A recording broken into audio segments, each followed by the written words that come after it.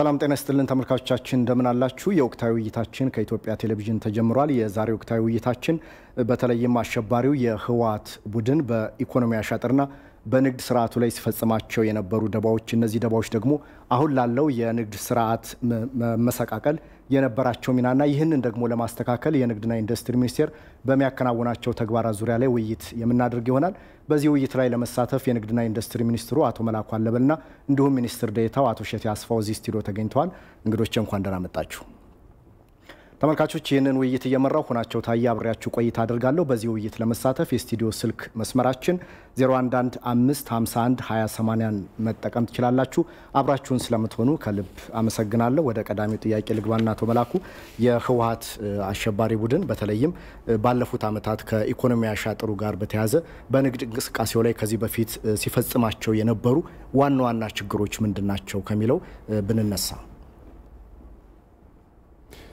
መልካም እንግዲህ ያው እንደሚታወቀው በሀገራችን አሁን ለመጣው ለውጥ እና ለለውጥ እንዲመጣ አስፈላጊ ከሆኑት ጉዳዮች መካከል አንዱ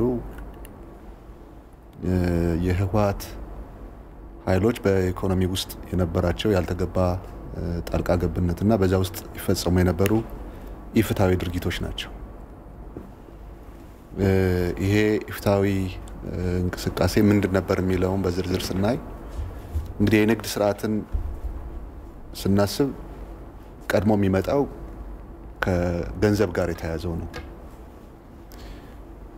አክሰስ ቱ ፋይናንስ የሚባለው ነው ገንዘብ ሳይኖር የንግድ ስራ ለመስራት አይቻልም ዜጎች ለፋይናንስ ባላቸው ቅርበት ልክ የመነገድ አቅማቸው እና የንግድ ስራቸው ይሰፋል ወይም ይጠባል ከ2010 በፊት በነበረው አጠቃላይ ሁኔታ ከገንዘብ አቅርቦት ጋር በተያያዘ በዋናነት የኢትዮጵያ ገንዘብ የተጠለለው ንግድ ባንክ ነው በሁለተኛ ደረጃ ከልማት ፋይናንስ ጋር የተያያዘ የሚቀርበው በልማት ባንክ በኩል ነው እነዚህን ተቋማት ያላግባብ በመጠቀም ተገቢ ያልሆነ ወይም ደግሞ በኢፍታዊነት የሀብት ምንጭ እና የገንዘብ ምንጭ አድርገው ሲጠቀሙበት ስለነበር በዚህ ውስጥ ያላግባብ የተጠቀሙ የከበሩ እና በሌላው ላይ ደግሞ የፋይናንስ አቅርቦት ላይ ተጽዕኖ ይፈጥሩበት ሁኔታ እንደነበር የሚታወቅ ይሄ ተገቢውን የፋይናንስ ስርዓት አሟልተው የተፈጸመ የብድር ስርዓት አልነበረም ስለዚህ አንዱ የንግድ ስርዓቱን የሚያዛባው የተወሰኑ ዜጎች ያላግባብ ብድር የሚያገኙበት ሌሎቹ ደግሞ በዜግነታቸው ማግኘት ያለባቸው መብት እንዲያጡ ይደረግ የነበረበት ሁኔታ ነው የነበረው ይሄ ገበያውን በበላይነት ለመቆጣጠርና ለማያዝ እንደ አንድ አማራጭና አጋጣሚ ተደርጎ የተጠቀሙበት ነው ሁለተኛው የተመረጡ የንግድ መስመሮችን የመቆጣጠር ነው በተለይ ከ30 እና 40% በላይ የውጭ ምንዛሬ የሀገሪቱን የውጭ ምንዛሬ ወጪ የሚጠይቁ እንደ ብረት ፕላስቲክ ጎማ የመሳሰሉትና ኬሚካል ኢምፖርት ላይ ከውጭ የማስመጣት ስራ ላይ በዋናነት በተወሰኑ ከ90% በላይ የሚሆነው ባንድ ቡድን የተያዘ ነው የነበረው ይሄ ምርትንም ለማከማቸት ዋጋንም ለመወሰን የንግድ መስመሩንም ለመወሰን ራሱን የቻለ ለአሸባሪው ቡድን ደጋፊዎችና በዚያ ውስጥ ለተሰማሩ ኃይሎች ያበረከተው አስተዋጽኦ አለ ማለት ነው ስለዚህ አንዱ የንግድ መስመርን ያላግባብ መቆጣጠርና በዚህ ውስጥም ደግሞ የውጭ ምንዛሬ ቀደም ከፋይናንስ ጋር ያነሳ ነው ጥሬ ብርን ጥሬ ገንዘብን ብቻ ሳይሆን የውጭ ምንዛሬንም በመጠቀም ረገድ ኢፍትሃዊነት እንዲመጣ ያደረገበት ሁኔታ ነው የነበረው ንግድ በሚታሰብበት ጊዜ ግብር መክፈል ያስፈልጋል ግብር ካልተከፈለ በስተቀር ግብር በሚከፍልና ግብር በማይከፍል መካከል ፍትሃዊ የሆነ የንግድ ውድድር ሊኖር አይችልም ስለዚህ በግብር ስርዓት ውስጥ የነበሩ የተሰማሩ የአሸባሪ ቡድን ኃይሎች የተወሰነውን ኃይል ያልተገባ ግብር እንዲጫንበት እና በግብር ምክንያት ተማሮ ከንግድ ስራ እንዲወጣ ማድረግ ሌላው ደግሞ ግብር ሳይከፍል ያለ ውድድር የሚሸጥበት የሚነግድበት ሁኔታ ነው እንዲፈጠር ያደረጉት ይሄ በራሱ በገበያ ውስጥ በኢኮኖሚ ውስጥ ራሱን የቻለ አሻጥር እንዲፈጠር ምክንያት የሆነ ነው ሌላኛው ከጉምሩክ ጋር የተያዙትን ወስደን ልናይ እንችላለን። ንግድን በመናስበት ጊዜ የወጪ ንግድንም የገቢ ንግድንም ከጉምሩክ ጋር ሳናስተሳስር ልናያቸው አንችልም። በሁሉም ኬላዎች ሊባል በሚችል ደረጃ ከህወሓት የተቀነሱ የጦር ሰራዊት አባላት ነበሩ በጉምሩክ ኬላዎች ላይ የነበሩት። አጠቃላይ የጉምሩክ ስርዓቱን የሚቆጣጠሩ የነበሩት እነሱ ናቸው።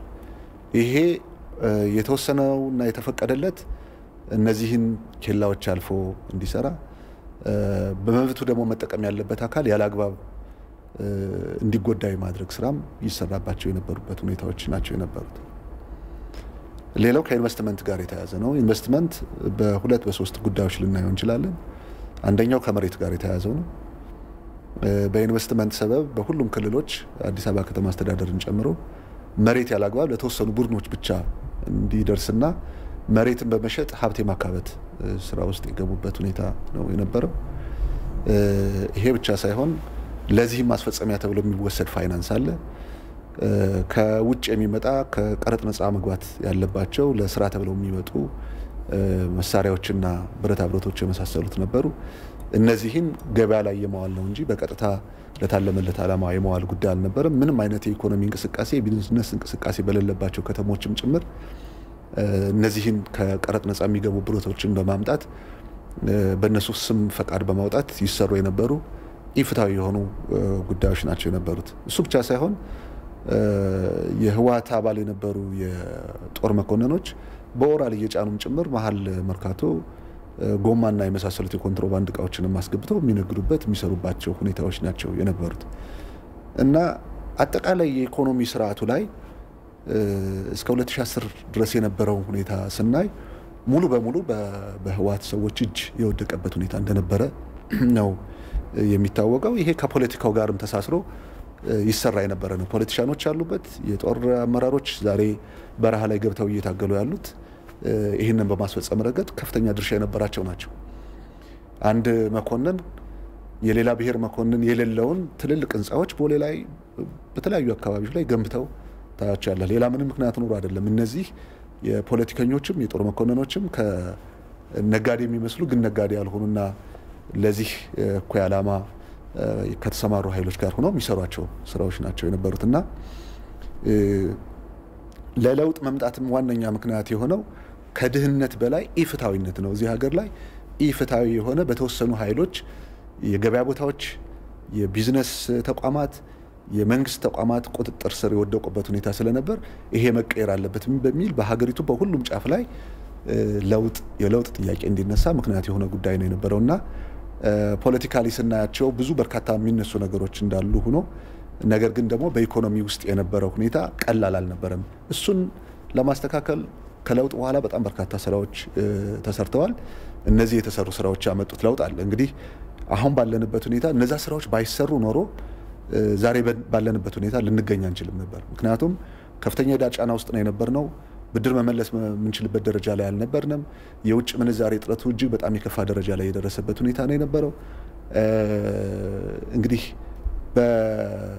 ከሰላም እና ለመረጋጋት ጋር በተያያዙ የሚፈጠሩ ራሱን የቻሉ ለኑሮ ውድነት ምክንያት የሚሆኑ ችግሮች ሁሉ የነበሩበት ሁኔታ ነበረው። እነዚህን ለማስተካከል እንደ መንግስት በጣም በርካታ የሪፎርም ስራዎች በመሰራታቸው ኮቪድንም በሀገር ውስጥና በውጭ ያሉትን የተለያዩ ጫናዎችንም ተቆጣጥረን አሁን ያለንበት ደረጃ ላይ መድረስ ችለናል።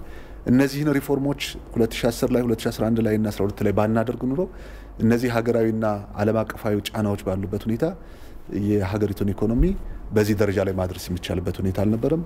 ነገር ግን ከ2010 በፊት የነበሩት 27 ዓመታት ይሄ የሽብር ኃይሉ ጥልቀት ያለውና ስፋት ያለው በርካታ የኢኮኖሚ አሻጥሮችን በነፃ ገበያ ኢኮኖሚ ስም ሲሰራ የነበረበት ሁኔታ እንደነበረና የተወሰነውን ቡድን ብቻ ተጠቃሚ ለማድረግ በኢኮኖሚ ሁሉን ነገር ከተቆጣጠረ በኋላ ሚሊታሪውንም ስለተቆጣጠረ ፖለቲካውንም ተቆጣጥረው ህዝቡን በሙሉ ባርነት ውስጥ አስገብቶ የመቀጠል ፍላጎት ነው የነበረውና እነዚህ ለማስተካከል የነበሩ ፍትጊያዎች፣ ትግሎች ናቸው ዛሬም የለየለት ጦርነት ውስጥ እንድንገባ ምክንያት የሆኑ ማለት ነው። አቶ ሸቴ ተጨማሪ ሀሳብ ካለዎት በተለይም የህወሓት አሸባሪ ቡድን ከዚሁ ከንግድ እንቅስቃሴው ጋር ተያይዞ ሲፈጽማቸው የነበሩ ዋና ችግሮች ቀደም ሲል አቶ መላኩ ካነሷቸው ሀሳቦች በተጨማሪ እንዲሁም የንግድ እንቅስቃሴውም በራሱ ሰዎች ብቻ እንዲያዝም ሲኬድባቸው የነበሩ መንገዶችስ እንደ ማሳያዎችን በማንሳት እዚህ ላይ ሀሳብ ቢጨምሩበት። አመሰግናለሁ። አሸባሪው የህወሓት ቡድን ከያንዳንዱ ኢኮኖሚ አሻጥርና ህገወጥ እንቅስቃሴዎች ጀርባ የህወሓት እጆች ነበሩ ማለት ይቻላል። አሁን እየተፈጠረ ያለው የኑሮ ውድነት፣ የኢኮኖሚ መዛባት እነዚህ ሁሉ መዋቅራዊ ችግር የነበራቸው ናቸው። አሁን በምሳሌ ለማንሳት ዋና የሚባሉ የመሰረተ ልማት ተቋማት ዙሪያ ላይ በጨረታ ሲወጣ ህገወጥ ውድድርና ጨረታ አሸናፊ በመሆን ሲሰሩ የነበሩት እነሱ ቤተሰቦችና ከነሱ ጋር ቅርበት ያላቸው ሰዎች ነበሩ። አሁን ብረትን ወስደን አሁን በገበያው ላይ እየተፈጠረ ያለው አንዱ ትልቁ ችግር ከብረት ጋር የሚያያዘው በሞኖፖል የነሱ ቤተሰቦችና የነሱ ቅርብ የሆኑ ሰዎች እዛው ሲቆጣጠሩት ነው የነበረው። አሁን ብረት ከዚህ በፊት በ27 ዓመት ታሪክ ውስጥ ከግብርና ቀረጥ ነፃ እንዲሆን በኢንቨስትመንት ስም በአንዳንድ ከተሞች ለምሳሌ አዲስ አበባ ከተማ፣ መቀሌ ከተማና ዙሪያው ላይ በጣም ትንሽ ሆኑ ከተሞች፣ አፋር ክልል ላይ አብዓላ የምትባል ትንሽ ከተማ፣ ኦሮሚያ ክልል ላይ ሸኑ የምትባል ትንሽ ከተማ በእነዚህ ከተሞች ስም 4 ኮከብ 5 ኮከብ ይገነባል ተብሎ በጣም ከፍተኛ መጠን ያለው ብረት ከግብርና ታክስ ነፃ ሆኖ በብድር የመጣ ገንዘብ አሻጥር ሲፈጸምበት ነው የነበረው። የኢትዮጵያ ሕዝብ ግን በብዙ ችግር ውስጥ እያለ ገበያ ላይ የብረት ችግር እያለ የውጭ ምንዛሪ ወጥቶበት ከግብርና በታክስ ስወራውም በንግድ አሻጥሩም ውስጥ የነሱ እጆች ነበሩ። አሁን እየተከፈለ ያለው ዋጋም ከዛ ጋር የሚያያዝ ነው። ኢንቨስትመንት ጋር የተባለው የልማት ባንክን ትልልቅ ብድሮች ሲወስዱ የነበረው ቤንሻንጉልና ጋምቤላ ክልል ላይ የተወሰዱ መሬቱ ሳይታረስ ቀደም ሲል እንዳነሳሁት አሁን አብዓላ ከተማ አፋር ክልል ውስጥ አንድም ሆቴል ባለ 2 ኮከብ ሆቴል የሚባል የለም። በቅርብ አውቀዋለሁ ሸኖ ከተማ ላይ አሁን ባለው ሁኔታ ባለ 2 ኮከብ የለም። ባለ 5 ኮከብ ባለ 4 ኮከብ የሚባለው ቀርቶ ግን በነዛ ከተሞች ስም የወጣው ብረት የኮንስትራክሽን ማሽነሪ ከዛ ጋር የተያዘ የሆቴል ቁሳቁስ ሆቴሉ ሳይገነባ የሆቴል ቁሳቁሱ ከውጭ ከታክስና ነፃ ቀረጥ ነፃ ገብቶ መርካቶ ሲሸጥ ነው የነበረው። ይሄ በአደባባይ የሚታወቅ ነው። ከዚህ በፊት የነበሩ ጥናቶችም የግምሩክ ጥናቶችም የገቢዎችም የንግድና ኢንዱስትሪ ሚኒስቴር ጥናቶችም ያመለክቱት ይሄንን ነው። በኢኮኖሚ አሻጥሩ ጀርባ የነሱ ስውር እጆች ነበሩ ሲባል በማስረጃ ነው። ቤንሻንጉልና ጋምቤላ ላይ የተወሰደው መሬት አዲስ አበባ 22 አካባቢ ተገነባ የሚባለው ህንጻ ቤንሻንጉል ላይ መሬት ለማልማት ኢንቨስትመንት ትልልቅ ልማት የስራ ዕድል ይፈጠርበታል ተብሎ የተወሰዱ ከፍተኛ የሆነ ሀብት ነው። በእያንዳንዱ ኢንቨስትመንትና የጨረታ እንትኖች ላይ ብዙዎቹ አሁን ተቋርጠው የቆዩ የመንግስት መሰረተ ልማቶች በእነሱ ቤተሰቦችና ከነሱ ጋር ቅርበት ባላቸው ሰዎች ነው ብዙዎቹ የጥራት መጓደል የታየባቸው የመሰረተ ልማት ተቋማት ትልቅ ግንባታዎችን ጭምር በዚህ ዙሪያ ላይ ከፍተኛ አሻጥር ነው ሲፈጸም የነበረውና በሞኖፖል እነዚህ ኬላዎች አካባቢ የነበረውም አረንጓዴ በሚል እንዲታለፍ በማድረግ አሁን ለሌላው ኢትዮጵያዊ የማይሰጠውን እድል እነሱ ጋርና ከነሱ ጋር ቅርበት ያላቸው ሰዎች በስልክም ጭምር እንዲነገር በማድረግ አረንጓዴ በሚል እንዲታለፍ በማድረግ የህገወጥ መሰረት እና የህገወጥ ስራዎች መስፋፋት አይነተኛ ምንጭ ሆኖ ሲያገለግል ነው የነበረውና አሁን እየተከፈለ ያለው ዋጋም ከለውጡ በኋላ እነዛ በፊት የነበሩት መሰሪ የሆኑ እንቅስቃሴዎችና የኢኮኖሚ አሻጥሮች አሁን እየተከፈለ ያለው መንግስት መዋቅራዊ ችግር ነው ሲል ደጋግሞ መንግስት ከኋላ ውስብስብ የነበረ ያለ መፍታት የሚሰሩ ስራዎች ደግሞ ዋጋ እያስከፈሉ በመሆኑ ከዚህ ጋር የተያያዘ መሆኑን ለማንሳት ነው።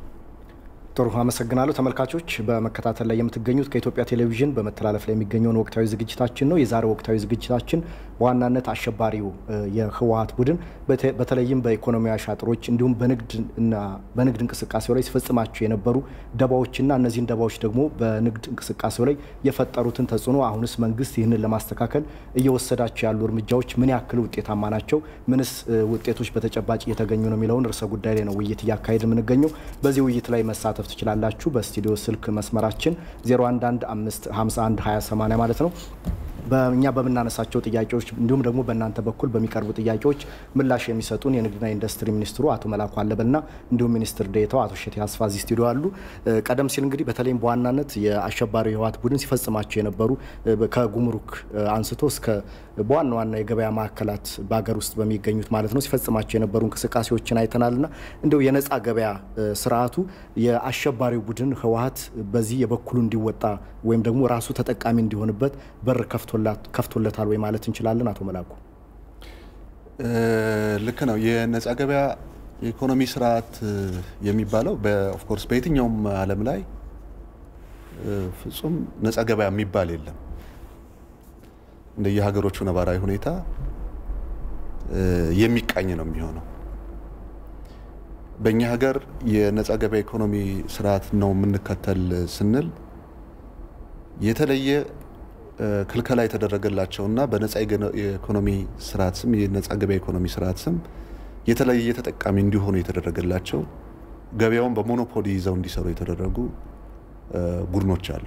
እነዚህ ቡድኖች ህወሓታውያንና የህወሓት ተከታዮች የሆኑ ከነሱ ጋር በተለያየ መንገድ የጥቅም ትስስር የነበራቸው ኃይሎች ይሰሯቸው የነበሩት ናቸው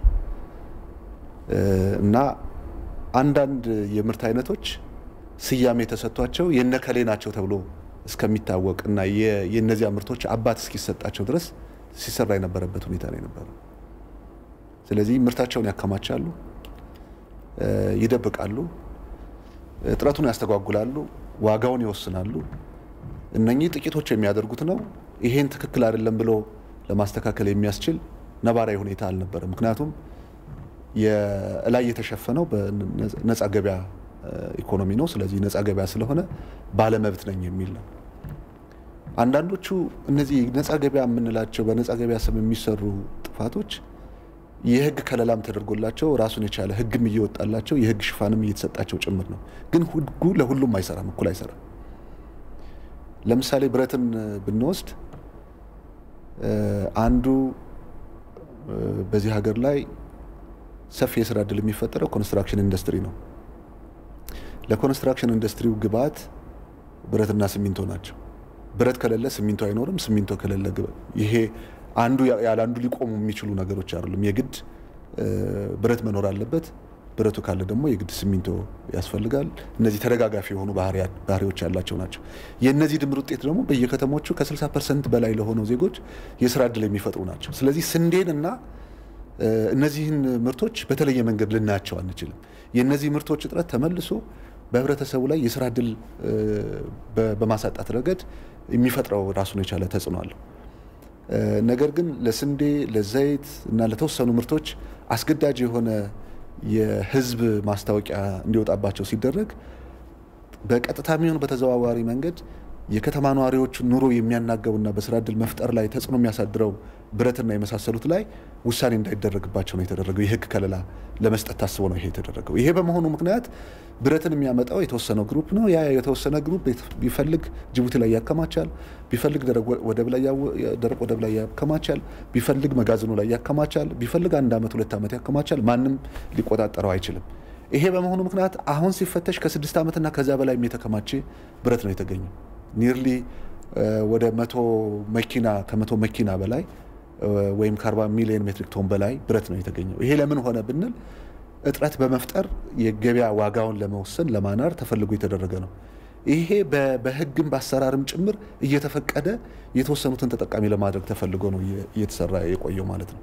በሌላ በኩል እነዚህ ምርቶች ባላቸው ተፈላጊነት ምክንያት የውጭ ምንዛሬ የቅድሚያ እየተሰጣቸውም ጭምር ከባንኮች ላይ የውጭ ምንዛሬ እንዲገኝ ይደረጋል። ስለዚህ የውጭ ምንዛሬ ይሰጣል፣ ምርቱ ይገባል።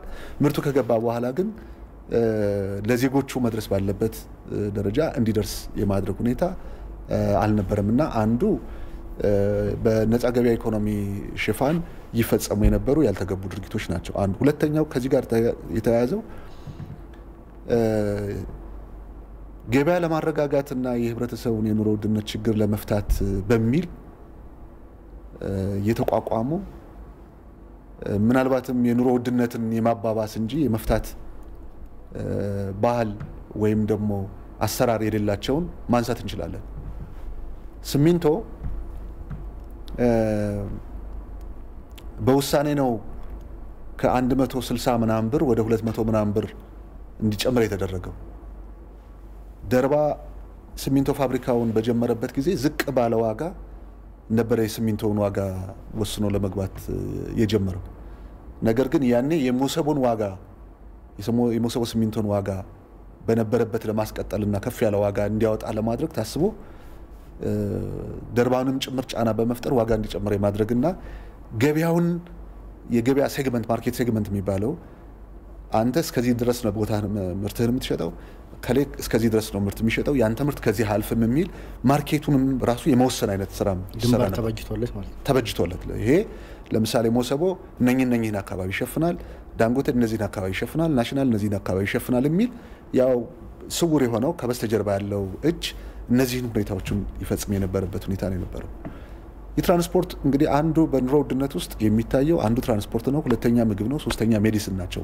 መድኃኒቶች ናቸው የሚታዩት ትራንስፖርትን ያየን እንደሆነ የህዝብ ትራንስፖርትንም ብናይ የጭነት ተሽከርካሪዎችንም ብናይ 70-80% የሚሆነውን ይሄ ኃይል ነው የተቆጣጠረው ስለዚህ የኑሮ ውድነቱንም የዋጋውን በማናን ረገድ የሎጂስቲክ ኮስቱን ከፍና ዝቅ በማድረግ ረገድ ከፍተኛ ተጽዕኖ ማሳደር የሚችልበት አቅም የነበረው ነው ባለፉት 2-3 አመታት አንዱ በዚህ ሀገር ላይ ገጥሞን ከነበረው ችግር መካከል እነዚህ ተቋማት በእነዚህ ቡድኖች የተያዘ ስለነበረ ምርቱን ከቦታ ቦታ ለማንቀሳቀስ በዋጋ መጨመር ረገድ ከፍተኛ ተጽዕኖ ሲያሳድሩ የነበሩት እነዚህ ድርጅቶች ናቸው ስለዚህ ነፃ ገበያ ነው ነገር ግን ደግሞ በተወሰኑ ውሳኔ ሊሰጡ በሚችሉ ወይም ደግሞ ገበያውን በሚቆጣጠሩ ኃይሎች የተያዘበት ሁኔታ ስለነበረ በእነሱ ስር የነበረ ገበያ ስለነበረ ያው ዋጋውን በማናነርና ያላግባብ ተጠቃሚነታቸውን በማስፈጸም ረገድ ራሱን የቻለ ሚና ነበረው ነው ስለዚህ እነኚህ የልማት ድርጅቶች በሚል ሽፋን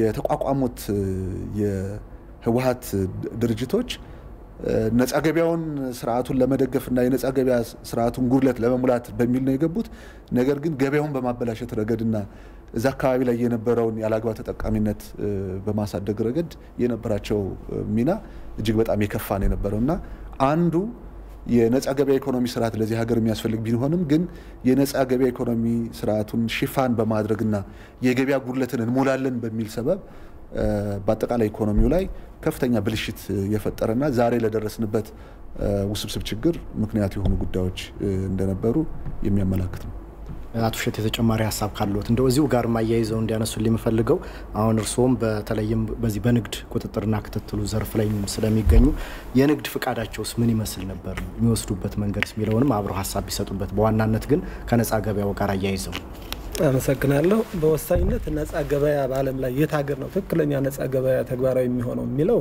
ጥያቄ ውስጥ ነው በራሱ ግን በእኛ ሁኔታ ግን ሲወሰድ ነፃ ገበያ ሲባል ሁሉ ነገር በገበያና በገበያ ብቻ ይወሰናል ማለት ነው ግን እኛ ሀገር ይሄ አልነበረም በታሪክ አሁን የሲሚንቶ ፋብሪካዎችን ወስደን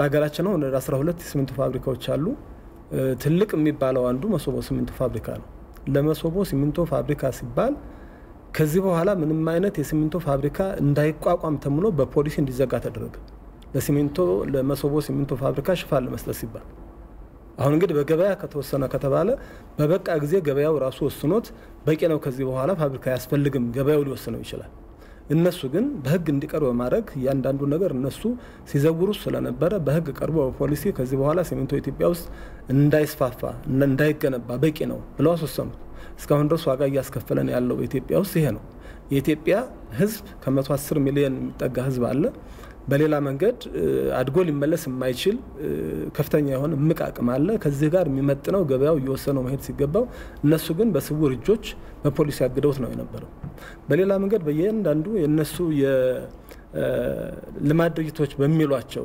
እየተሸፈነ ያንዳንዱ እንቅስቃሴ በእነሱ ነው ሲዘወር የነበረው አሁን ትልልቅ ማሽነሪዎችን ወስደን አሁን የኮንስትራክሽን ማሽነሪዎች አብዛኞቹ በመረጃና ማስረጃ ቢለዩ ከነሱ ጋር ቅርበት ያላቸው ሰዎች ናቸው የሚያንቀሳቅሱት የነበረ እነሱ ከቀረጥና ታክስ ነፃ ያመጣሉ በእያንዳንዱ አገሪቱ ውስጥ ያለው የሚዘውሩት እነሱ ነው የነበረው ከነፃ ገበያ ውጭ በሆነ መንገድ ይሄ ነፃ ገበያ የሚለው ሽፋን ነው የነበረው በውጭ ግን በሚዲያም በሌሎች አማራጮች የሚነገረው ነፃ ገበያ ነው ተብሎ ነው የነበረው በዚህ ረገድ ተክለኛ እንዳልነበረ መውሰድ ይቻላል ሌሎች በነፃ ገበያ ሽፋን አሁን የቁም እንስሳት ህገወጥ የቁም እንስሳት ድንበር ዘለል ንግድ መስፋፋት የነሱ እጆች ነበሩበት ጎረቤት ሀገሮች እነ ጅቡቲና ሌሎች አካባቢዎች ላይ እጃቸውን በመዘርጋት ለአቅመ መጠን ያልደረሱ እንስሳት ወደ ጎረቤት ሀገሮች ጭምር እንዲሄዱ በማድረግ ከአፍሪካ አንደኛ ከዓለም 10ኛ የሚባለውን ኢኮኖሚያችን እንስሳታችን እስካሁን ድረስ በህገ ወጥ መንገድ ወደ ጎረቤት ሀገሮች እየተጋዘ ነው።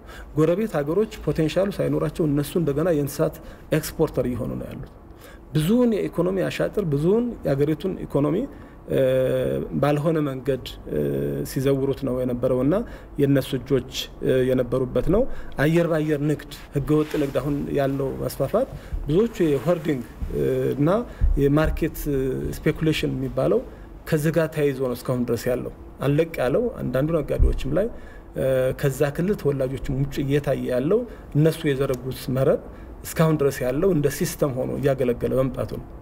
አሁን ይሄ ከቁጥጥር ጋር ተያይዞ ያለውን ቁጥጥር ይደረግ ባለም ፍታ ነው የነበረው። ይሄ ያንዳንዱ ተቋም ማረጋገጥ ይቻላል። ያንዳንዱ በህገወጥ መንገድ ከነሱ ጋር ተያያዥ ሆኖ የነሱ ቅርበት ያላቸው ሰዎች ከሆኑ ከተያዙ ፍታ የነበረው የሚያሳዩት ማስረጃዎቹም አሁን የነበሩ ሰዎች የሚያስረዱት ይሄን ነው። ስለዚህ እነዚህ አሁን ከቁጥጥር ስርዓቱ ጋር የተያዘም አሁን ሲፈተሹ የንግድ ፈቃዶቹ ብዙዎቹ ከህገወጥነት ጋር የተያዙ ናቸው። ከብረት ጋር ተያይዞ ያለው ግምሩክ ኮሚሽን ቢፈተሽ ከዚህ በፊት ተጣርቶ ማረጋገጫም የተያዘው አብዛኛው ከነሱ ጋርና ከነሱ ዘመዶች ጋር ቅርበት ያላቸው ናቸው ከብረት ጋር የተያዘው። አሁን ሁሉ ስውር ደባ እየተፈጸመበት ያለው የንግድ ፈቃዶችን ወስደን ብዙዎቹ ከነሱ ጋር የተያዙ ናቸው። ከኮንስትራክሽን ጋር የተያዙት ከነሱ ጋር የተያዙ ፈቃዶች ናቸው። ኢንቨስትመንት ጋር በተለይ ከቆላማ አካባቢና ሰፋፊ ብድር ከተወሰደባቸው መሬቶች ጋር የሚያያዙትም ከነሱና ከነሱ ዘመዶች ጋር ይሄ መላውን የትግራይ ህዝብ የሚመለከት አይደለም። ነገር ግን ከነሱ ጋርና ከነሱ ቅርበት ያላቸው ሰዎች ጋር አንዳንድ ዓለም አቀፍ ድርጅቶችንም ጭምር ኢምፖርት የሚያደርጉትን በሞኖፖል እንዲያዙ በማድረግ ገበያውና አላግባብ ሲረብሹት ነው የነበረውና በንግድ ፈቃድ ህገወጥ ንግድ ፈቃድም አንዳንዶቹ እኮ አሁን የተገኙት ህገወጥ ንግድ ፈቃዶች ምንም አይነት ስም ሳይኖራቸው ሲፈተሹ ንግድ ፈቃድ በገቢዎችም በንግድና ኢንዱስትሪ ሚኒስቴር ሲጣሩ ፎርጂድ ሆኑ ከፍተኛ ቁጥር ያላቸው ንግድ ፈቃዶች ተገኝተዋል። እነሱ ላይ ጭምር እጃቸው ነበረበት። ሌላው ቀደም ያነሳው የንግድ ፍቃድን በተመለከተ ሁለት ነገር ልናነሳ እንችላለን። አንደኛው ያለ ንግድ ፍቃድ የመነገር ነው። እነዚህ ቅድም በኮንትሮባንድ መልክና በህገወጥ መልክ መርካቶም ጭምር በኦራል እየተጫነ ይገባ የነበረ ምርት ፈቃድ ወጥቶለት ግብር እየተከፈለ በውድድር አይደለም ይገባ የነበረው። በሌላ በኩል ህጋዊ የሚመስሉ ነገር ግን በጣም በርካታ ህገወጥ ተግባራት የሚፈጸምባቸው አንድ ሰው ወይም አንድ ድርጅት ከ37 በላይ ንግድ ፍቃድ ያላቸው ሁሉንም ሴክተሮች የመቆጣጠር አይነት ፍላጎት ስለነበረ እስከዛ ድረስ የሚደርሱ እንዴት ማኔጅ እንደሚደረግም በራሱ ግልጽ ባለሆነበት ሁኔታ እስከ 37 ንግድ ፍቃድ አውጥተው ይሰሩ የነበሩ በማጣራት ሂደታችን ያገኘናቸውና እርምጃ የተወሰደባቸው አሉ።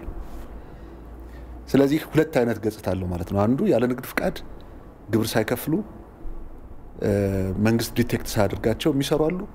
በሌላ በኩል ደግሞ በጣም በበርካታ ንግድ ፍቃድ ብዙ አይነት ስራዎችን ለመስራት የመፈለግ አለ። ያ የሆነበት ዋነኛው ምክንያት ግን ገበያን አሁንም ያለ አግባብ የመቆጣጠርና ከመንግስትም ግብርና የበሳሰሉትን ግዴታዎችን ለመሰወር ካለ ፍላጎት ነው። የሲሚንቶን በተመለከተ እንግዲህ እንደ ዓለም ያለውን ነገር ላሳይ። አሁን ባለው ሁኔታ በአመት እስከ 1000 ኪሎ ግራም ሰመንት በነፍስ ወከፍ የመጠቀም ደረጃ ላይ የደረሱ ሀገራት አሉ እንደ ቻይና። ከዛም እያለፉ ነው አሁን ፐር ካፒታ ሰመንት ኮንሰምፕሽን የሚባለው ማለት ነው። ግን በዓለም አቨሬጅ አሁን አንድ ሰው በአመት 524 ኪሎ ግራም ሲሚንት ይጠቀማል ተብሎ ነው የሚታሰበው። ወደ ሰብ ሳሃራ አቨሬጅ ወደ ከሳሃራ በታች ወዳሉ ሀገራት ስንመጣ ወደ 192 ኪሎ ግራም በሰው በአመት አካባቢ ደርሷል። የኛ በየአመቱ የማሽቆልቆል ነው ያለው። በየአመቱ የማሽቆልቆል ነው። ምክንያቱም የህዝብ ቁጥር ይጨምራል። የሲሚንቶ ምርት ግን ተጨማሪ ወደ ገበያ አይገባም። ይሄ ተጨማሪ የሲሚንቶ ምርት ወደ ገበያ እንዳይገባ የተደረገው የመጀመሪያው የውሸት ሪፖርት ፕሮዲዩስ ተደርጎ ኢትዮጵያ ውስጥ ያሉት ሲሚንቶ ፋብሪካዎች በአመት የሚያመርቱት 17 ሚሊዮን ሜትሪክ ቶን ሲሚንቶ በአመት ያመርታሉ ገበያው ግን የሚፈልገው 8 እና 9 ሚሊዮን ሜትሪክ ቶን ነው ስለዚህ ያላቸውን አቅም እስከሚጠቀሙ ድረስ ሌላ ፋብሪካ አያስፈልግም የሚል ፖሊሲ እንዲወጣ የመጀመሪያ የፖሊሲ የመረጃ ማዛባት የመፍጠር ስራ ነው የተሰራው ይሄንን ተከተሉና ደግሞ ምን ተደረገ ፎረን ዳይሬክት ኢንቨስትመንት በጆይንት ቬንቸርም ሊሆን ይችላል አቶ መላኩ አቋርጦት ሐሳቦትን ይቀጥላሉ አንድ ተመልካች ቀጥታ መስመራችን ላይ ስለሚገኝ ነው ሄሎ ሄሎ ጤና ይስጥልን አብሮስልን ማን እንበል ከየት ነው የሚደውሉት አብርሃም ሊሬካ ሆሳና ከሾኔ ምስራቅ ባዳቸው ከሾኔ ከተማ ተደረሰ እሺ አቶ አብርሃም ትንሽ ድምጾትን ከፍ ያድርጉልን ጥያቄዎትን ሐሳቦትን መቀጠል ይችላሉ ኦኬ ሄሎ እንሰማዎታለን ይቀጥሉ ኦኬ የአሸባሪዎቹ ህወሓትና ሸኔ ኢኮኖሚ አሻጥር በሚባለው ውይይት ላይ ነው አቶ አብርሃም ትንሽ ድምጽ ይጨምሩልን ኦኬ ሄሎ አሁን መቀጠል ይችላሉ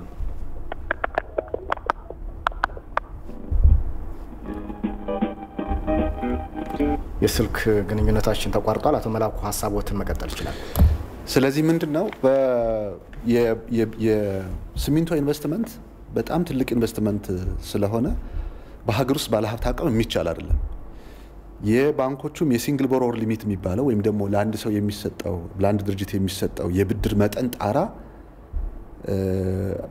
በእኛ ሀገር ላይ የሲሚንቶ ፕሮጀክትን ለማበደር የሚያስችል አቅም የለም ይታወቃል ይሄ ስለዚህ ከውጭ የሚመጡ ባለሀብቶች በጆይንት ቬንቸር ሊሆን ይችላል ሲሚንቶ ፋብሪካ ኢትዮጵያ ውስጥ እንዳይተክሉ ተብሎ በፖሊሲ እንዲዘጋ ተደረገ ሀገር ውስጥ ያሉት ባለሀብቶች ግን ይህንን ማድረግ ይችላሉ ተባለ ነገር ግን ወደ ልማት ባንክም ብትሄድ ወደ ንግድ ባንክም ብትሄድ ለአንድ ሰው የሚሰጠው የብድር ምጣኔ የአንድ ሲሚንቶ ፋብሪካ ለማቋቋም የሚያስችል አይደለም ይሄ ሲንግል ቦሮወር ሊሚት የሚባለው ማለት ነው በእኛ ሀገር ሁኔታ ደግሞ ሁለት ባንኮችና ሶስት ባንኮች በጋራ ተቀናጅተው አንድን ቢዝነስ የማበደር ልምድ የለም አሰራርም የለም ስለዚህ ምን ማለት ነው ያሉት ሲሚንቶ ፋብሪካዎች ብቻ እየሰሩ ይቀጥላሉ ነው ያሉት የሲሚንቶ ፋብሪካዎች የመንግስት እንግዲህ ትልቁ የሚባለው 3 ላይ ነው ያለው የሙገር ሲሚንቶ ፋብሪካ ነው የሙገር ሲሚንቶ ፋብሪካ እንደገና የህወሓት ከፍተኛ አመራሮች የሆኑት ነው በቦርድ የሚመሩት በየጊዜው ያ የሲሚንቶ ፋብሪካ ብርታማነቱ እየቀነሰ ገበያው ለማን ብቻ ተመቸው ማለት ነው ለመሰቦ ብቻ እንዲመቸው ተደረገ ስለዚህ ስታየው ነፃ ገበያ ይመስላል ግን በሌላ መንገድ ምንድነው የተደረገው የተወሰነው አካል ብቻ ገበያውን ተቆጣጥሮ በበላይነት ዋጋውን እየወሰነ እንዲቀጥል የማድረግ ስራ ነው የተሰራው ማለት ነው ይሄ ውስብስብ የሆነ የኢኮኖሚ ሻጥር የነበረበት እንደሆነ ማየት ይቻላል የሌላኛው ፕሮጀክቶችን ልንወስድ እንችላለን እንግዲህ የኛ ሀገር ኢንፍሌሽን የጀመረው 1998 ዓመተ ምህረት ነው ከምርጫ 97 በኋላ ነው እየጨመረ ሄደው ይሄ ለመጨመሩ ብዙ ምክንያቶች ሊነሱ ይችላሉ ግን ይሄ ሞኔታሪዝም የሚባለው ወይም ደግሞ ገንዘብ በስፋት ወደ ገበያ የመግባት ሁኔታ አንዱ ተደርጎ የሚወሰድ ነው እንግዲህ በገበያ ውስጥ ከ2% እስከ 5% ድረስ በየአመቱ ተጨማሪ ገንዘብ ወደ ገበያ እንደሚገባ እና ቢገባ ጤነኛ ነው ተብሎ ይታሰባል በእኛ ሀገር ሁኔታ ከ1998 በኋላ እስከ 25% የገንዘብ እድገት ነበር እስከ 25% ድረስ ይሄ 25% የገንዘብ እድገት ወይም ደግሞ ወደ ገበያ ውስጥ የገባ ገንዘብ ኢኮኖሚው ጤናማ በሆነ መንገድ አፍርቶት ሳይሆን ብር እየታተመ ነው የገባው ይሄ መንገዶች ዩኒቨርሲቲዎች እና እነዚህ ፌል ያደረጉ የስኳር ፋብሪካዎች ነው እንዲገነቡበት ታስቦ የተደረገው ሌሎችም በዚህ ውስጥ እነኚህ የተፈጸሙበትን አጠቃላይ የጨረታ ሂደት ወስደን ብናየው ነፃ ገበያው የሚባለው በጨረታና በውድድር ነው ግን እነዚህ ውድድሮች አብዛኛውን ግዢ ከ60% በላይ ግዢ የሚፈጽመው መንግስት ነው አጠቃላይ የግዢ ስርዓቱን በመቆጣጠርና ሙስና በመፈጸም ይህንን መዋቅራዊ ሁኔታ ተጠቅመው የህዳሴው ግድብንም ጨምሮ ያላግባብ ሀብት የማፍራትና ያ የተፈራውን የተገኘውን ሀብት ደግሞ በውጭ ምንዛሬ የማሸሽና የሀገሪቱን የውጭ ምንዛሬ አቅም የማዳከም ሁኔታዎች የታዩበት ነው የነበረው ጥሩ አመሰግናለሁ አንድ ተመልካች ቀጥታ መስመር ላይ ይገኛሉ ሄሎ ጤና ይስጥልን ማን እንበል ከየት ነው የሚደውሉ ሐሳቦትን ጥያቄዎትን መቀጠል ይችላሉ ከአዲስ አበባ ነው ቤተል አካባቢ እሺ ይቀጥሉ እኔ እንትን ላደርግ ፈለኩት ከመነሻው ጀምሮ ከጢስ አባይ ቁጥር 2 ሃይድሮ ኤሌክትሪክ ፓወር ሲስተራ ኢነርጎ የሚባል ካምፓኒ የዩጎዝላቪያ ካምፓኒ ጨረታውን አድርጎ የተሰጠው ለሱ ነው በሰብ ኮንትራክተር ያደረጉት ማን ነው? ይሄ ሱር ኮንስትራክሽንን ሰብ ኮንትራክተር ያደረጉና ሱር ኮንስትራክሽን አብሮ እየሰራ ብዙም እንትን የለውም። ያ ካምፓኒ መጨረሻ ላይ ዩጎዝላቪያ ስትረጋጋ ወደ ሀገር ይመለሳለሁ ብሎ ሲያደርግ ሱር ኮንስትራክሽን ጠቅሎ ይዘዋል የጢስ አባይ ቁጥር 2። ከዛ በኋላ ለማሽነሪዎቹ ለመኪኖቹ መለዋወጫዎች ሲመጣ ከቀረጥ ነፃ እንዲገባ ይደረጋል። ኢንሹራንስ መጀመሪያ በጉምሩክ ሕግ መሰረት ከቀረጥ ነፃ ለመለዋወጫ አይገባም። ማሽነሪው ነው መግባት የነበረበት። ነገር ግን አዋሽ ኢንሹራንስ የአዋሽ ኢንሹራንስ ዋስትና እንዲሰጥ እየተገደደ ዋስትና ሰጥቶ እቃዎች ከቀረጥ ነፃ ይገቡና እንትን ያደርጋል። ካምፓኒው ሲሄድ ሙሉ ይዞት የገባውን ማሽነሪ መኪናም ትልልቅ ማሽነሪዎች በሙሉ ሱር ኮንስትራክሽን ይዞት ይቀራል። መጨረሻ ላይ በ2000 ዓመት በኋላ ከ2000 ከሚሊኒየም ከኛ ሚሊኒየም በኋላ ጉምሩክ ያለ አግባብ ከቀረጥ ነፃ ለመለዋወጫ አስገብቷል ይባልና ይደረሳል። አጣሪ ቡድን ሲያደርግ ከዛ ውስጥ ስለነበርኩ ነው እና እንዲጣራ ሲደረግ በሙሉ ከቀረጥ ነፃ ነው የገባው መለዋወጫ ስፔር ፓርት። ስለዚህ ብዛቱና መጠኑ ከዲክላሬሽን ላይ ተነስቶ ማጣራት ስናደርግ ታደሰ የሚባል የሱር ኮንስትራክሽን ስራ አስኪያጅ ነበር። አሁን እነሱ ለማለባበስ ሞከሩ። እዛም ጉምሩክ ውስጥ ገብረዋህድ የሚባል ምክትል ነበር፣ ምክትል ሚኒስትሩ። በእሱ አማካኝነት ለማቃለል ሞከሩና መጨረሻ ላይ ከቀረጥ ነፃ የገባው ስፔር ፓርትን ብቻ ኢንሹራንሱ እንትን አድርጓል። ስለዚህ ኢንሹራንሱ እንዲከፍል አማራጭ ስላለ ለጉምሩክ ማለት ነው። ለጉምሩክ ኢንሹራንሱ እንዲከፍል ሲደረግ ልንከስ ነው ብለን ማስጠንቀቂያ ሲሰጠው አዋሽ ኢንሹራንስ ሳይወድ በግድ ከፈለ የመለዋወጫው። ሌሎች ማሽነሪዎች ግን አንደኛ ራሱ ኢነርጎ ሲገባ ይዞት የገባው በርካታና በጣም ትልልቅ ግዙፍ ማሽነሪዎች ናቸው። ሱር ኮንስትራክሽን ቀረጥም ሳይከፍልባቸው ዋጋም ሳያወጣባቸው ለመንግስትም እንትን ሳያደርግ እንዳለ ተረክቦ ካፒታሉን አደራጅቶበት እስከ መጨረሻ እንትን አድርጎት ቀረ። ያን የተደረገው ምንድነው? ገቢዎችና ጉምሩክም ባለስልጣናት ይሄን ነገር በቃ ከቀረጥ ነፃ የገባው ስፔር ፓርቱ ብቻ ቀረጡ ከተከፈለ ወደዛ መሄድ ማንሳት የለባቸውም ተባለ። ሱር ኮንስትራክሽን ታደሰ የሚባለው ሰውዬ ላይ ድረስ ሄዶ ወደ ሌላ ነገር እንዳይነሳ ነገሮችን አደፋፍነው አስቀርተውታል። እና ያለ አግባብ ድርጅቶቹ ራሳቸው ካፒታላቸው ከማይመለከተው ሰው ነው። ኢቭን የአቶ የአቶ አርከበ ወንድም ሙልጌታ የሚባል ሰውዬ ይሄ ክሬሸር እንትን ያደረጉታል። ይሄ ያለ አግባብ እሳቸው እጅ እንደገባ ነው የሚነገረው። ያንን አጣርቶ የሚደርስበት ሰው ያስፈልጋል። ይሄ እየተጣራ ያለ አግባብ የያዙትና ካፒታላቸው ኢቭን ማሽነሪዎቹ ተሽጠው ለሀገር ሀብት ሊሆኑ ሲገባ ሳይሸጥም ቀረጥም ሳይከፈልባቸው ዋጋም ሳይወጣባቸው የነሱ ጋር የተያዙ ሰዎች ናቸው እየያዟቸው የቀሩት። አሁን ይሄ የአቶ አርከበ ወንድም ብለው ከቱርክ የመጣ ካምፓኒ ይዟቸው የገባቸውን ክሬሸሮች ነው። እሱ ቀርቶ እሱ እንደማያዋጣ ምን ተደርጎበት ብቻ እንዲወጣ ተደረገ። እንትኑን ይሄኛው ሰውዬ ወንድምዬው ይዞት እንዲቀር ተደረገ። እንዲየተደረገ ይሰራል ለማለት ነው። ምናልባት ሚኒስትሩ በተገቢው ተጣርቶ እነዚህ ነገሮች ወደ ህዝብ ሀብት እንዲመለሱ የሚደረግበት ነገር እንዲኖር ለማለት ነው። ጥሩ፣ እናመሰግናለን ለሰጡን አስተያየት። መልካም ጊዜ ሁንልዎት። ተመልካቾች ከኢትዮጵያ ቴሌቪዥን በመተላለፍ ላይ የሚገኘው ውይይታችን አሁንም ወደ እናንተ መድረሱን ይቀጥላል። አብራችሁን ስለሆናችሁ ከልብ እናመሰግናለን። ቀደም ሲል እንግዲህ በተለይም ከነጻ ገበያ ስርዓቱ ጋር አያይዘው ሲፈጸሙ የነበሩ ደባዎችን አይተናል። አቶ መላኩም አቶ ሸቴም ሀሳብ ሰጣችሁበታል። አቶ ሸቴ ወደ እርስዎ ልምጣና በተለይም አሸባሪ ቡድኑ ከራሱ ብሔር ውጭ ያሉ ነጋዴዎች ላይስ ባለፉት ዓመታት ያሳደረው ተጽዕኖ ምንድነው?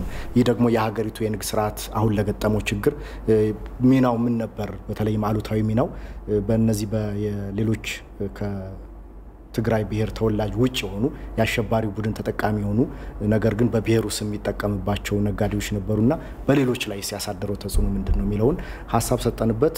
ውይይታችን ጠቅለል እያደረገ ነው። አሁን ላይ ምን እየተሰራ ነው ወደሚለው እንመጣለን። የራሱ ጋር ቅርበት ያላቸውንና የኔ የሚላቸውን የተለያየ ሽፋን በመስጠት ሲያግዝ አሁን ሶርስ ኮንስትራክሽን በጦርነቱ ውስጥ ትልቅ ሚና የነበረው ነው። የገንዘብ አቅርቦት ማቅረብም ተሽከርካሪዎቹ ጦርነቱንም ጭምር እንዲመራ በማድረግም ጭምር ሲያግዙ የነበሩ ናቸው። እነሱ ስትራቴጂካሊ ከአጭር ጊዜ ከመካከለኛ ከረጅም ጊዜ አስቦ ሲሰራ ነው የነበረው። ይሄን ሀገር ለማፍረስ ከተቻለ አብሮ ለመኖር እሱ የበላይነት ሆኖ እሱ በሚፈልገው መንገድ እየዘወረ ካልሆነ ግን አማራጮች ጭምር እያየ ሲሄድበት ነው የነበረው። የራሱን እንደመደገፍ ሁሉ ከሱ ውጪ የሆኑትን ደግሞ ከሌሎች ብሔር ተወላጅ የሆኑትን አንዳንዱን ትምክህተኛ፣ ሌላውን ገዢ መደብ፣ አንዳንዱን ግንቦት ሰባት፣ ሌላውን ጠባብ ማን ነው የሚለው አንድ ነገር ሆኖ የተለያየ ስም በመለጠፍ እና አንዳንዶቹ እንዲታሰሩ ጭምር በማድረግ አንዳንዶቹ ደግሞ ገደብ እንዲጣልባቸው ማድረግ ብዙዎቹ የሀገራችን ነጋዴዎች ማደግ የሚችሉ ይህን ሀገር ደግሞ ማሻገር የሚችል አቅም ያላቸው ብዙዎቹ ጭምር ከመንገድ ተሰናክለው እንዲቆሙ የተደረገበት ሁኔታ ነው ያለው። ይሄ አደባባይ ሚኒስትር ነው የኢትዮጵያ ሕዝብ ጭምር የሚያውቀው ነው። ይሆን ለሁሉም ክፍት ሆኖ ነጻ ገበያ የሚለውን ለሁሉም እድል ለማንኛውም ብሔር ብሔረሰብ እኩል ምቹ ሁኔታ ተፈጥሮለት በዛ ሜዳ ላይ መወዳደር እና የተሻለ ምቹ ሁኔታ መፍጠር የሚቻልበት እድል እያለ እሱ ግን በሌሎች ላይ ተጽዕኖ ሲያሳድር ነው። የተለያዩ ተቀጽላዎች የኢትዮጵያን ሕዝብ ለመበታተን እሱ ወደሚፈልገው አቅጣጫ ሲፈልግ የሱ ደጋፊ የሚሆኑትን የተሻሉ ሌላውን ደግሞ የተለያየ መደብ በመስጠት ሲያጎሳቁልና የኢኮኖሚ አሻጥር ሲሰራበት ነው የነበረውና እያንዳንዱ አሻጥር ጀርባ የህወሓት አሸባሪ ቡድን የስውር እጆች አሉ የሚባለውም ለዚህ ነው። ስለዚህ በብዙዎቹ የሀገራችን ነጋዴዎች ላይ ከፍተኛ ተጽዕኖ ሲደረግ ነው የነበረው። በአዲስ አበባ ውስጥ እኮ እነዚህ ትልቅ ፎቆች ሌሎች ብሔር ብሔረሰቦች እኮ ነጋዴዎች እኮ መገንባት ይችሉ ነበር እኮ ቢቆጠሩ 22 አካባቢ ያሉትን ህንጻዎች መቁጠር ይቻላል። ቦሌ አካባቢ ያሉ ህንጻዎች መቁጠር ይቻላል። መስራት ይችላሉ። ሌሎች ብሔር ብሔረሰቦች ልምድ ያላቸው አሉ። ብዙዎች እኮ የጉራጌ ብሔር ተወላጅ ሆኑ እኮ እዚህ አካባቢ የተሻለ ተወዳዳሪ ይሆናሉ ተብለው የሚታሰቡ እኮ ተጽዕኖ የተደረገባቸው እኮ አሉ የሚታወቁ የአዲስ አበባ ህዝብ የኢትዮጵያ ህዝብ የሚያውቃቸው በማስረጃ በመረጃ የሚረጋገጥ።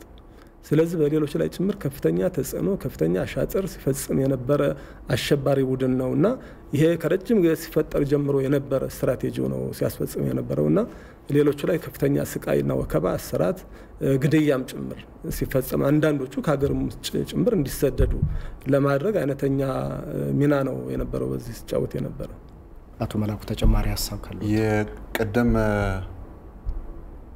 የአስተያየት የሰጡ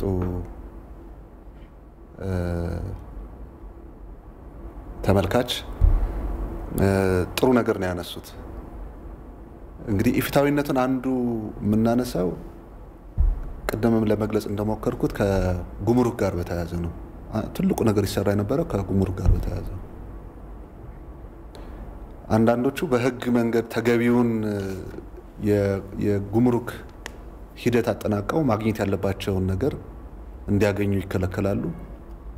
ሌሎቹ ደግሞ ያለ አግባብ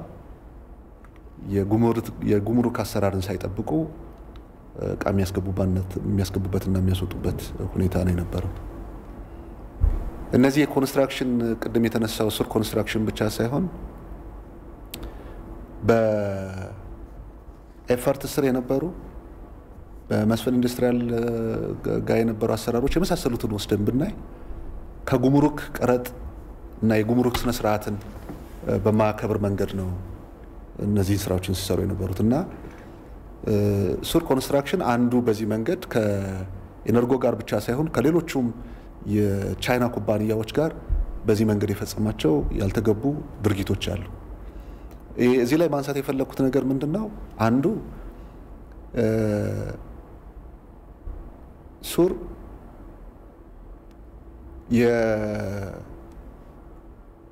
የሚሰራቸውን ግንባታዎች የሚወዳደራቸውን ጨረታዎችን በተመለከተ አብዛኞቹ ከክልል ውጭ ነው የሚሰጠው። ከክልል ውስጥ ያለው አይሰጠውም ለሱ። መጨረሻ ላይ ተለማምዶ የተሻለ አቅም መፍጠሩንና እዚያ አካባቢ ላይ ያሉትን ኮንስትራክሽኖችን መስራት እንደሚችል ከተረጋገጠ በኋላ ነው የሰራው። በተለይ አሁን የአስፓልት መንገድ ስራ እነዚህ ትልልቅ ደረጃቸውን የጠበቁ መንገዶችን በተመለከተ ሌሎቹን መንገዶች ከሰራ በኋላ ነው ትግራይ ክልል ውስጥ ገብቶ እንዲሰራ የተደረገው። ሌላ ክልል ላይ ሄዶ እንዲለማመድ አዚፍ የሌላ ሀገር መለማመጃ እንደሆነ አይነት ነገር ነው ሲደረግ የነበረው። ትልቅ ኢንተርናሽናል መንገድ የሰራው የመተማን መንገድ 1995 ዓመተ ምህረት ከአዘዞ ከአይከል ወደ ሱዳን ደንበር ላይ ያለ መንገድ የሰራው ያኔ ነው 95 ነው። እሱን ከሰራ በኋላ ነው ወደ ሌሎቹ እንዲያሰፋ የተደረገው ማለት ነው። እና በዚህ መንገድ የሚያገኘው ሰፖርት አለ። የደዋዩን አስተያየት መነሻ በማድረግ አሁን ብዙ እየተጣሩ ያሉ አሉ። ያለ አግባብ በዚህ መንገድ የሀገርን ሀብት በመዝረፍ እና ጥቅም በማጓደል ወይም በመጋፋት የተፈጸሙ ድርጊቶችን በተመለከተ በድርጅት ደረጃ ብቻ ሳይሆን በግለሰብ ደረጃ ያለው እየተጣራ ነው። ራሱን የቻለ ቡድን ተቋቁሞ እየተጣራ ነው። ይሄም የዚያው የማጣራት አካል ተደርጎ እየተሰራ ያለበት ሁኔታ ስላለ ያለ አግባብ የተዘረፈ የተፈጸመ ድርጊት ካለ እሱን የማስመለስ ስራ ይከናወናል ማለት ነው። ሌላኛው ከዚህ ከሌሎች ብሔር ብሔረሰቦች ላይ የደረሰውን ጉዳት በተመለከተ እንግዲህ ከአዲስ አበባ መቆርቆር ጀምሮ አቶ መላኩችን ሀሳብ አስተያየቶን ይሰጡበታል። አንድ ተመልካችን እናስተናግድና እመለሳለሁ። ሄሎ ጤና ይስጥልን። ማን እንበል? ከየት ነው የሚደውሉ? ተስፋዬ በዛብህ እባላለሁ ከባህር ዳር። እሺ አቶ ተስፋዬ ጥያቄዎትን ወይም ሀሳቦትን አጠር አድርገው ያቀርቡልን። እሺ እንደ ጥያቄም እንዳስተያየትም ነው። እንግዲህ በንግድ በትራንስፖርት በግዥ ኤጀንሲ አካባቢ የትህነግን አባላትና አመራሮች በማስቀመጥ መረጃ አውጥተው ለነሱ ድርጅቶች ለዘመዶቻቸው ወይም እነሱን ለሚደግፉ ድርጅቶች መረጃን የመንግስትን መረጃ ሚስጥር እያወጡ በመስጠት ህጋዊ ከገበያ እንዲወጣ አላደረጉም ወይ? በብዛት እዚህ ላይ አስተያየት ቢሰጥ።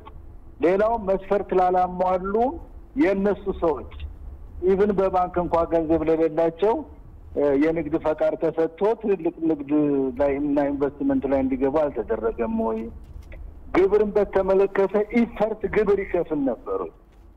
እንደው ግብር ይከፍል ነበር። እስከዚያ ድረስ ነው ማህበረሰቡ የሚጠረጥረውና እዚህ አካባቢ ላይ ትንሽም ቢሆን ይከፍል ነበር። ሌላው በፓርላማ ላይ የነሱ ሰዎች ዶሚኔት ስለሚያደርጉ የነሱ የንግድ ድርጅቶች ከታክስ ነፃ እንዲሆን የወጡ ህጎች የሉም ነበሩ።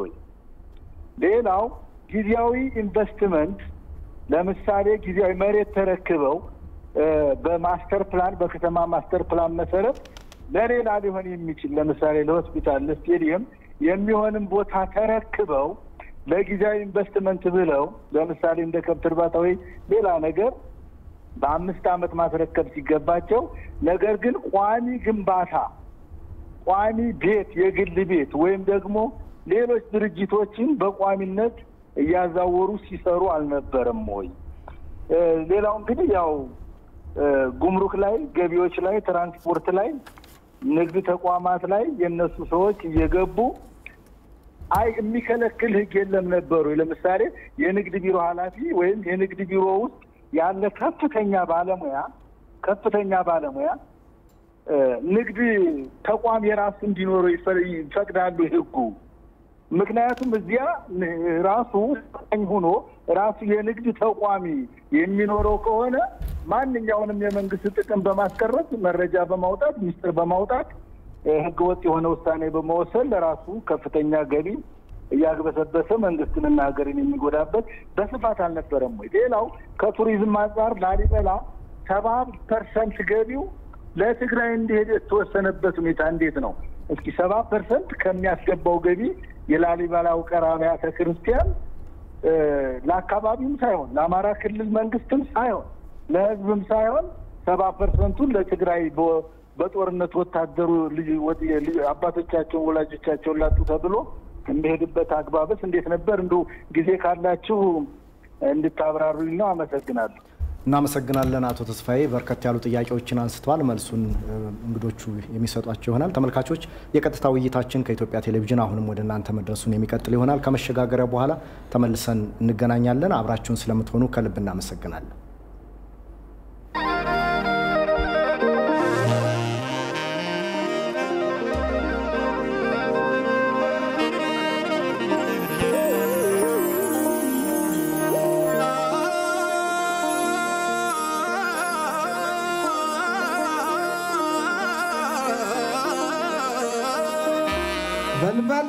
በልበል ሲለኝ ጠይቅ የማን ልጅ መሆንህን ኋላህን ለማወቅ ተጠየቅ አይንና ግንባርህ አፍንጫ ከንፈርህ ጸጉርህ ራስ ቅልህ ላይላው ሁኔታህ ያባትክን ይመስላል እርግጥ የሱ ልጅ ነህ ያባትክን ይመስላል እርግጥ ነው አየሁህ የሱ ልጅ መሆንህን ማወቅ ለሚፈልግ መረዳት ለሚሻ እምነት ለጎደለው ሐሳበ ተልካሻ መቅኖ አሳጥተው ካልሆንክበት ግርሻ ወገቡን ቆርጠው መቅደስ እንደገባ እንደ ድውይ ውሻ ጎኑ ጋት ካልሆንከው ካላጣ መድረሻ ካልሆንክበት ልምሻ ረፍት አታገኝም እስከ ምጽአት ድረስ እስከ መጨረሻ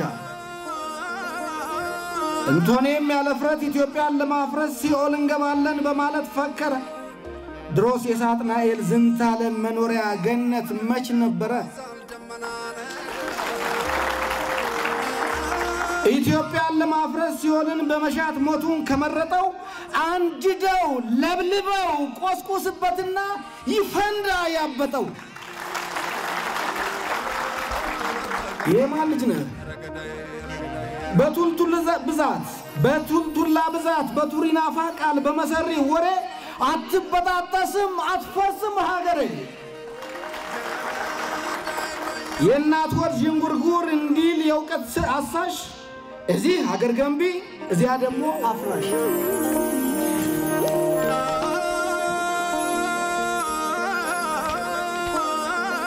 ያባዋጣው ሙሄ የዘራ ያዕቆብ ያባ ኮስትር በላይ የመይሰው ካሳ ይቅርና ተኩሶ ፈሪም ያርበደብድ ስሙ እንኳን ሲነሳ በመልቲ ፋሽስቶች ደባና ቅስቀሳ የማይበገረው ዑመር ሰመተርን ከቆራህ ያምጣና እውነቱን ንገረው ያፋሩ ነበልባል የርታሌው ነዲድ ሱልጣን አሪሚራ ለሰንዳቅ ዓላማው መቼም ቀልድ የማይወድ የደቡብ አንበሳ ክንዱ ሳይዝል ቀጥኖ ዓለም አቀፋዊው የነጻነት ፋኖ የአብዲሳ አጋ ልጆች በህይወት እያሉ ሀገር ይደፈራል አረ እንደምን ሆኖ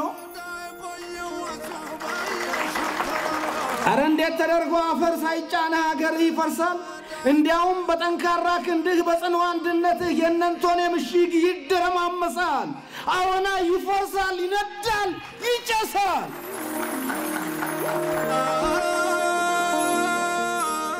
የሳት አለሎህን ከእግሮች ስር ወድቆ እንደ ጨው ይልሳል እንኳንስ ወግተውን ነክተውን በነገር ተዋን ቁንጫውም አላስተኛን ነበር አለ ያቅራሪታ ልቡ ባዘነቀን በተከፋለታ አወና ከፍቶናል ባዝነናል በአገር ሲመጡብን እንዲያነን ያመናል የመዩ ልጆች ነን አጥንቱ ህልው ነው ቆሞ ይወቅሰናል ሲንቁን አንወድም መሞት ይሻለናል በጠላት ስር ወድቆ በግፍ ከመረገጥ ሞት በስንት ጣሙ ለማይቀረው ነገር ሞት ነው የሚመረጥ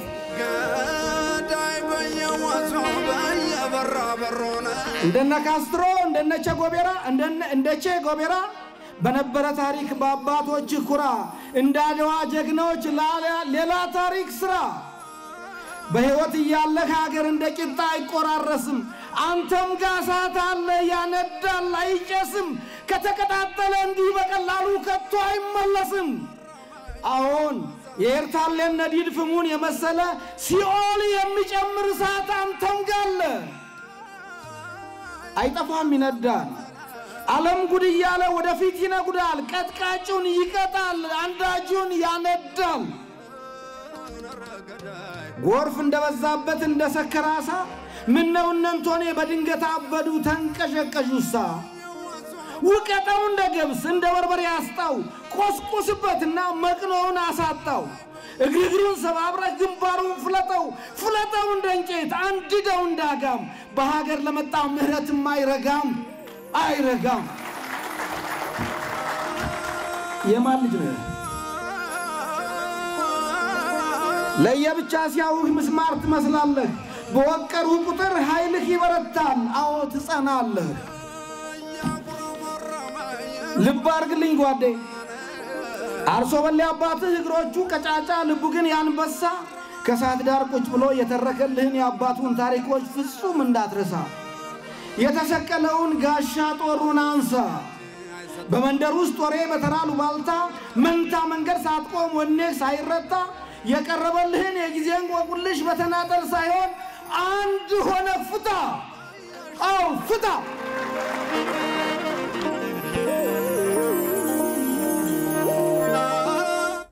ተመልካቾች ከኢትዮጵያ ቴሌቪዥን በመተላለፍ ላይ የሚገኘውን የቀጥታ ውይይታችን ነው እየተከታተላችሁ የምትገኙት የቀጥታ ውይይታችን በዋናነት ባለፉት አመታት ሲፈጸሙ የነበሩ የኢኮኖሚ አሻጥር በተለይም ደግሞ በንግድ ስርዓቱ ላይ የህወሓት አሸባሪ ቡድን ሲፈጽማቸው የነበሩ ደባዎች እነዚህ ደባዎች ደግሞ አሁን ላለው የንግድ ስርዓቱ መመሰቃቀል የነበራቸው አሉታዊ ምናና ይህንን ለማስተካከል በመንግስት በኩል እየተሰሩ ያሉ ስራዎች ምንድናቸው በሚለው ርዕሰ ጉዳይ ዙሪያ ነው ውይይት እያካሄድን የምንገኘው በዚህ ውይይት ላይ የንግድና ኢንዱስትሪ ሚኒስትሩ አቶ መላኩ አለበልና እንዲሁም ሚኒስትር ዴታው አቶ ሸት ያስፋው ከኛም ከናንተም ከተመልካቾቻችን ለሚነሱ ጥያቄዎች ማብራሪያና ሐሳብ እየሰጡ ነው የሚገኙት ውይይታችን ከመሸጋገሪያ በኋላ ተመልሰናል አንድ ተመልካች በቀጥታ መስመራችን ላይ ነው የሚገኘው ሄሎ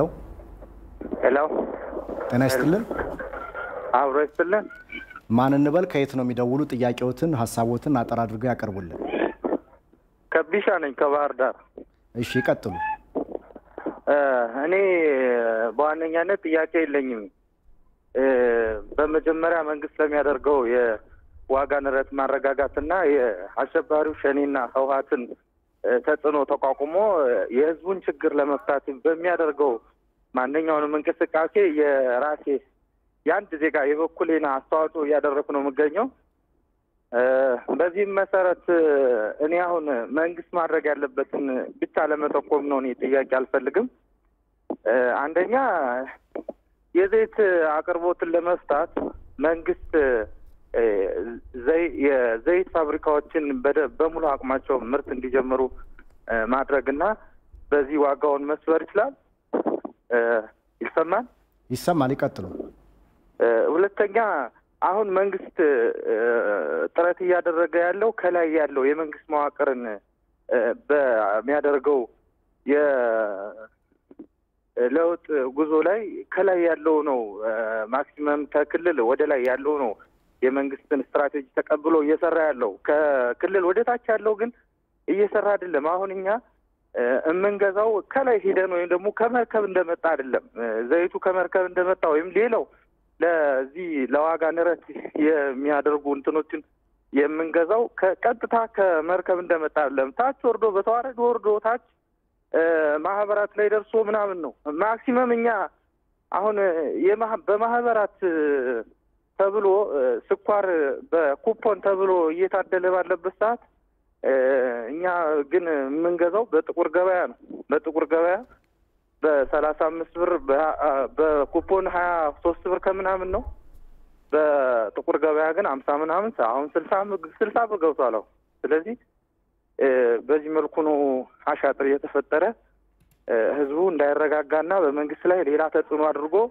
ይሄንን መንግስት አሁንም ሌላ ብጥብጥ ውስጥ ከስክሶ መንግስት ላይ ህዝቡ በኑሮ ውድነት እንዲነሳና መንግስትን እንዲጠላ መንግስት የሌላት ሀገር ለማድረግ ነው እየሰሩ ያሉ ሸኔም ሆነ ኦነግ አሁን በቀጥታ ጦርነት የማይዋጋውን ማህበረሰብ የዕለት ፍጆቱን በማሳጣትና በዋጋ ውድነት በማናር ህብረተሰቡ ተማሮ እንዲኖር መንግስትን እንዲጠላ እያደረጉ ያሉ ነው በሌላ ጦርነቱ ነው አሁን የዋጋ ሻጥር የሚባለው ሌላው ግን ታች ያለው ማህበረሰብ የሚጠቀመው ታች ያለው ነው ታች ያለው ማህበረሰብ ደግሞ የዞን አመራሩ የቀበሌ አመራሩ ለምሳሌ ከትንሽ በድልህ ስኳር በየወሩ ይመጣል በመንግስት ደረጃ ግን አይታደልም በጎን ነው የሚቸረቸረው ስለዚህ ይሄን ነገር እኔ አሁን አብዛኛው ወደ ወረዳ አካባቢ ሄዳለሁ የገጠር ማህበረሰብ ልጅ ስለሆንኩኝ ለገጠር ማህበረሰቡ ኩፖን ተሰጥቷል። ግን የገጠር ሰው ምን ያደርግልሃል? ሻይ ተብሎ ነው። ስኳር አይሰጥም፣ ዘይትም አይመጣም ጭራሽ። አሁን እንጅባር አካባቢ ነው የኔ ማህበረሰብ ያለው። እዛ አካባቢ ማክሲመም ጭራሽ ዘይት ከቆመ ወደ 3 ወር 4 ወር አካባቢ ሆኗል። ሱቅ ላይም ስትሄድ 1 ሊትር ዘይት ወደ 680 ብር አካባቢ ነው ማክሲመም። አሁን መንግስት ትንሽ አረጋግቶልናል፣ 600 ብር እንደዛ ገብቷል። ይሄም ራሱ በቂ አይደለም። ግን መንግስት አላደንቅ አላልፍም። ይሄንን መፍታት ግን ያለበት መንግስት አሁን 2 ግዙፍ የዘይት ፋብሪካዎች አሉ። እነዚህ ፋብሪካዎች በሙሉ አቅማቸው ስራ ጀምረው የማህበረሰቡን ችግር ይፈታሉ የሚል ግምት አለኝ። በእርግጠኝነትም ደግሞ ይፈታሉ። ስለዚህ መንግስት ማድረግ ይሄን ነው። መንግስት ግን ለህብረተሰቡ የሚያደርገውን ነገር በእያንዳንዳችን የሚሰማ አድማጭም ሆነ ተመልካች እያንዳንዳችን የመንግስትን ስትራቴጂ የመንግስትን ጥሩ ጎን ደግፈን ማህበረሰቡን እኛ ራሳችን ከኛ ጀምረን አገልጋይ ካልሆነ መንግስት ብቻውን ላይ ተቀምጦ ዘይት ቢያመጣ ዘይቱን በየመካዝን ከተደበቀ አሁንም ዞሮ ያው ነው። እነዚህን ሰዎች መጓጋት አለ። ቅድም የተከበሩ ሲናገሩ ነበር፣ የተከበሩ ሚኒስተር ሲናገሩ ነበር። አሻጥሩ አሁንም አለ፣ አልጠፋም። አሁንም አለ አሻጥሩ። ገና መንግስት መፈለግ ያለበት ብረት ምናምን ሊሆን ይችላል። በጣም ብዙ ነገር አለ። መንግስት ያላወቀው ነገር አለ። ይሄ ግን መንግስት ያላወቀበት ምክንያት መንግስትን ተደግተው ስልጣን ይዘው ተቀምጠው አሁንም ያሻጥሩ ተባባሪ ተባባሪ የሆኑ ሰዎች አሉ ከቀበሌ ከወረዳ ማክሲመም ከዛን ድረስ። ስለዚህ አሁን በሚመሰረተው መንግስት ይሄን አጣርቶ ለህብረተሰቡ የተደላደለ ኑሮ እንዲኖር ቢያደርግልን ነው እና ሀሳቤን እዚህ ላይ ልቋጭ መሰል። ይቅርታ። እናመሰግናለን ተመልካቻችን ላደረሱን አስተያየት። በነገራችን ላይ በእነዚህ ጥያቄዎች ላይ ወደ በኋላ እናንተ ማሳብ የምትሰጡበት ይሆናል፣ በእኛ በኩል የሚነሱ ይሆናሉ። ቅድም ያነሳነውን ግን አቶ መላኩ ጠቅለል አድርገው ሀሳብ ይስጡበትና ወደ አሁኑ ወቅታዊ ሁኔታ እንመለሳለን።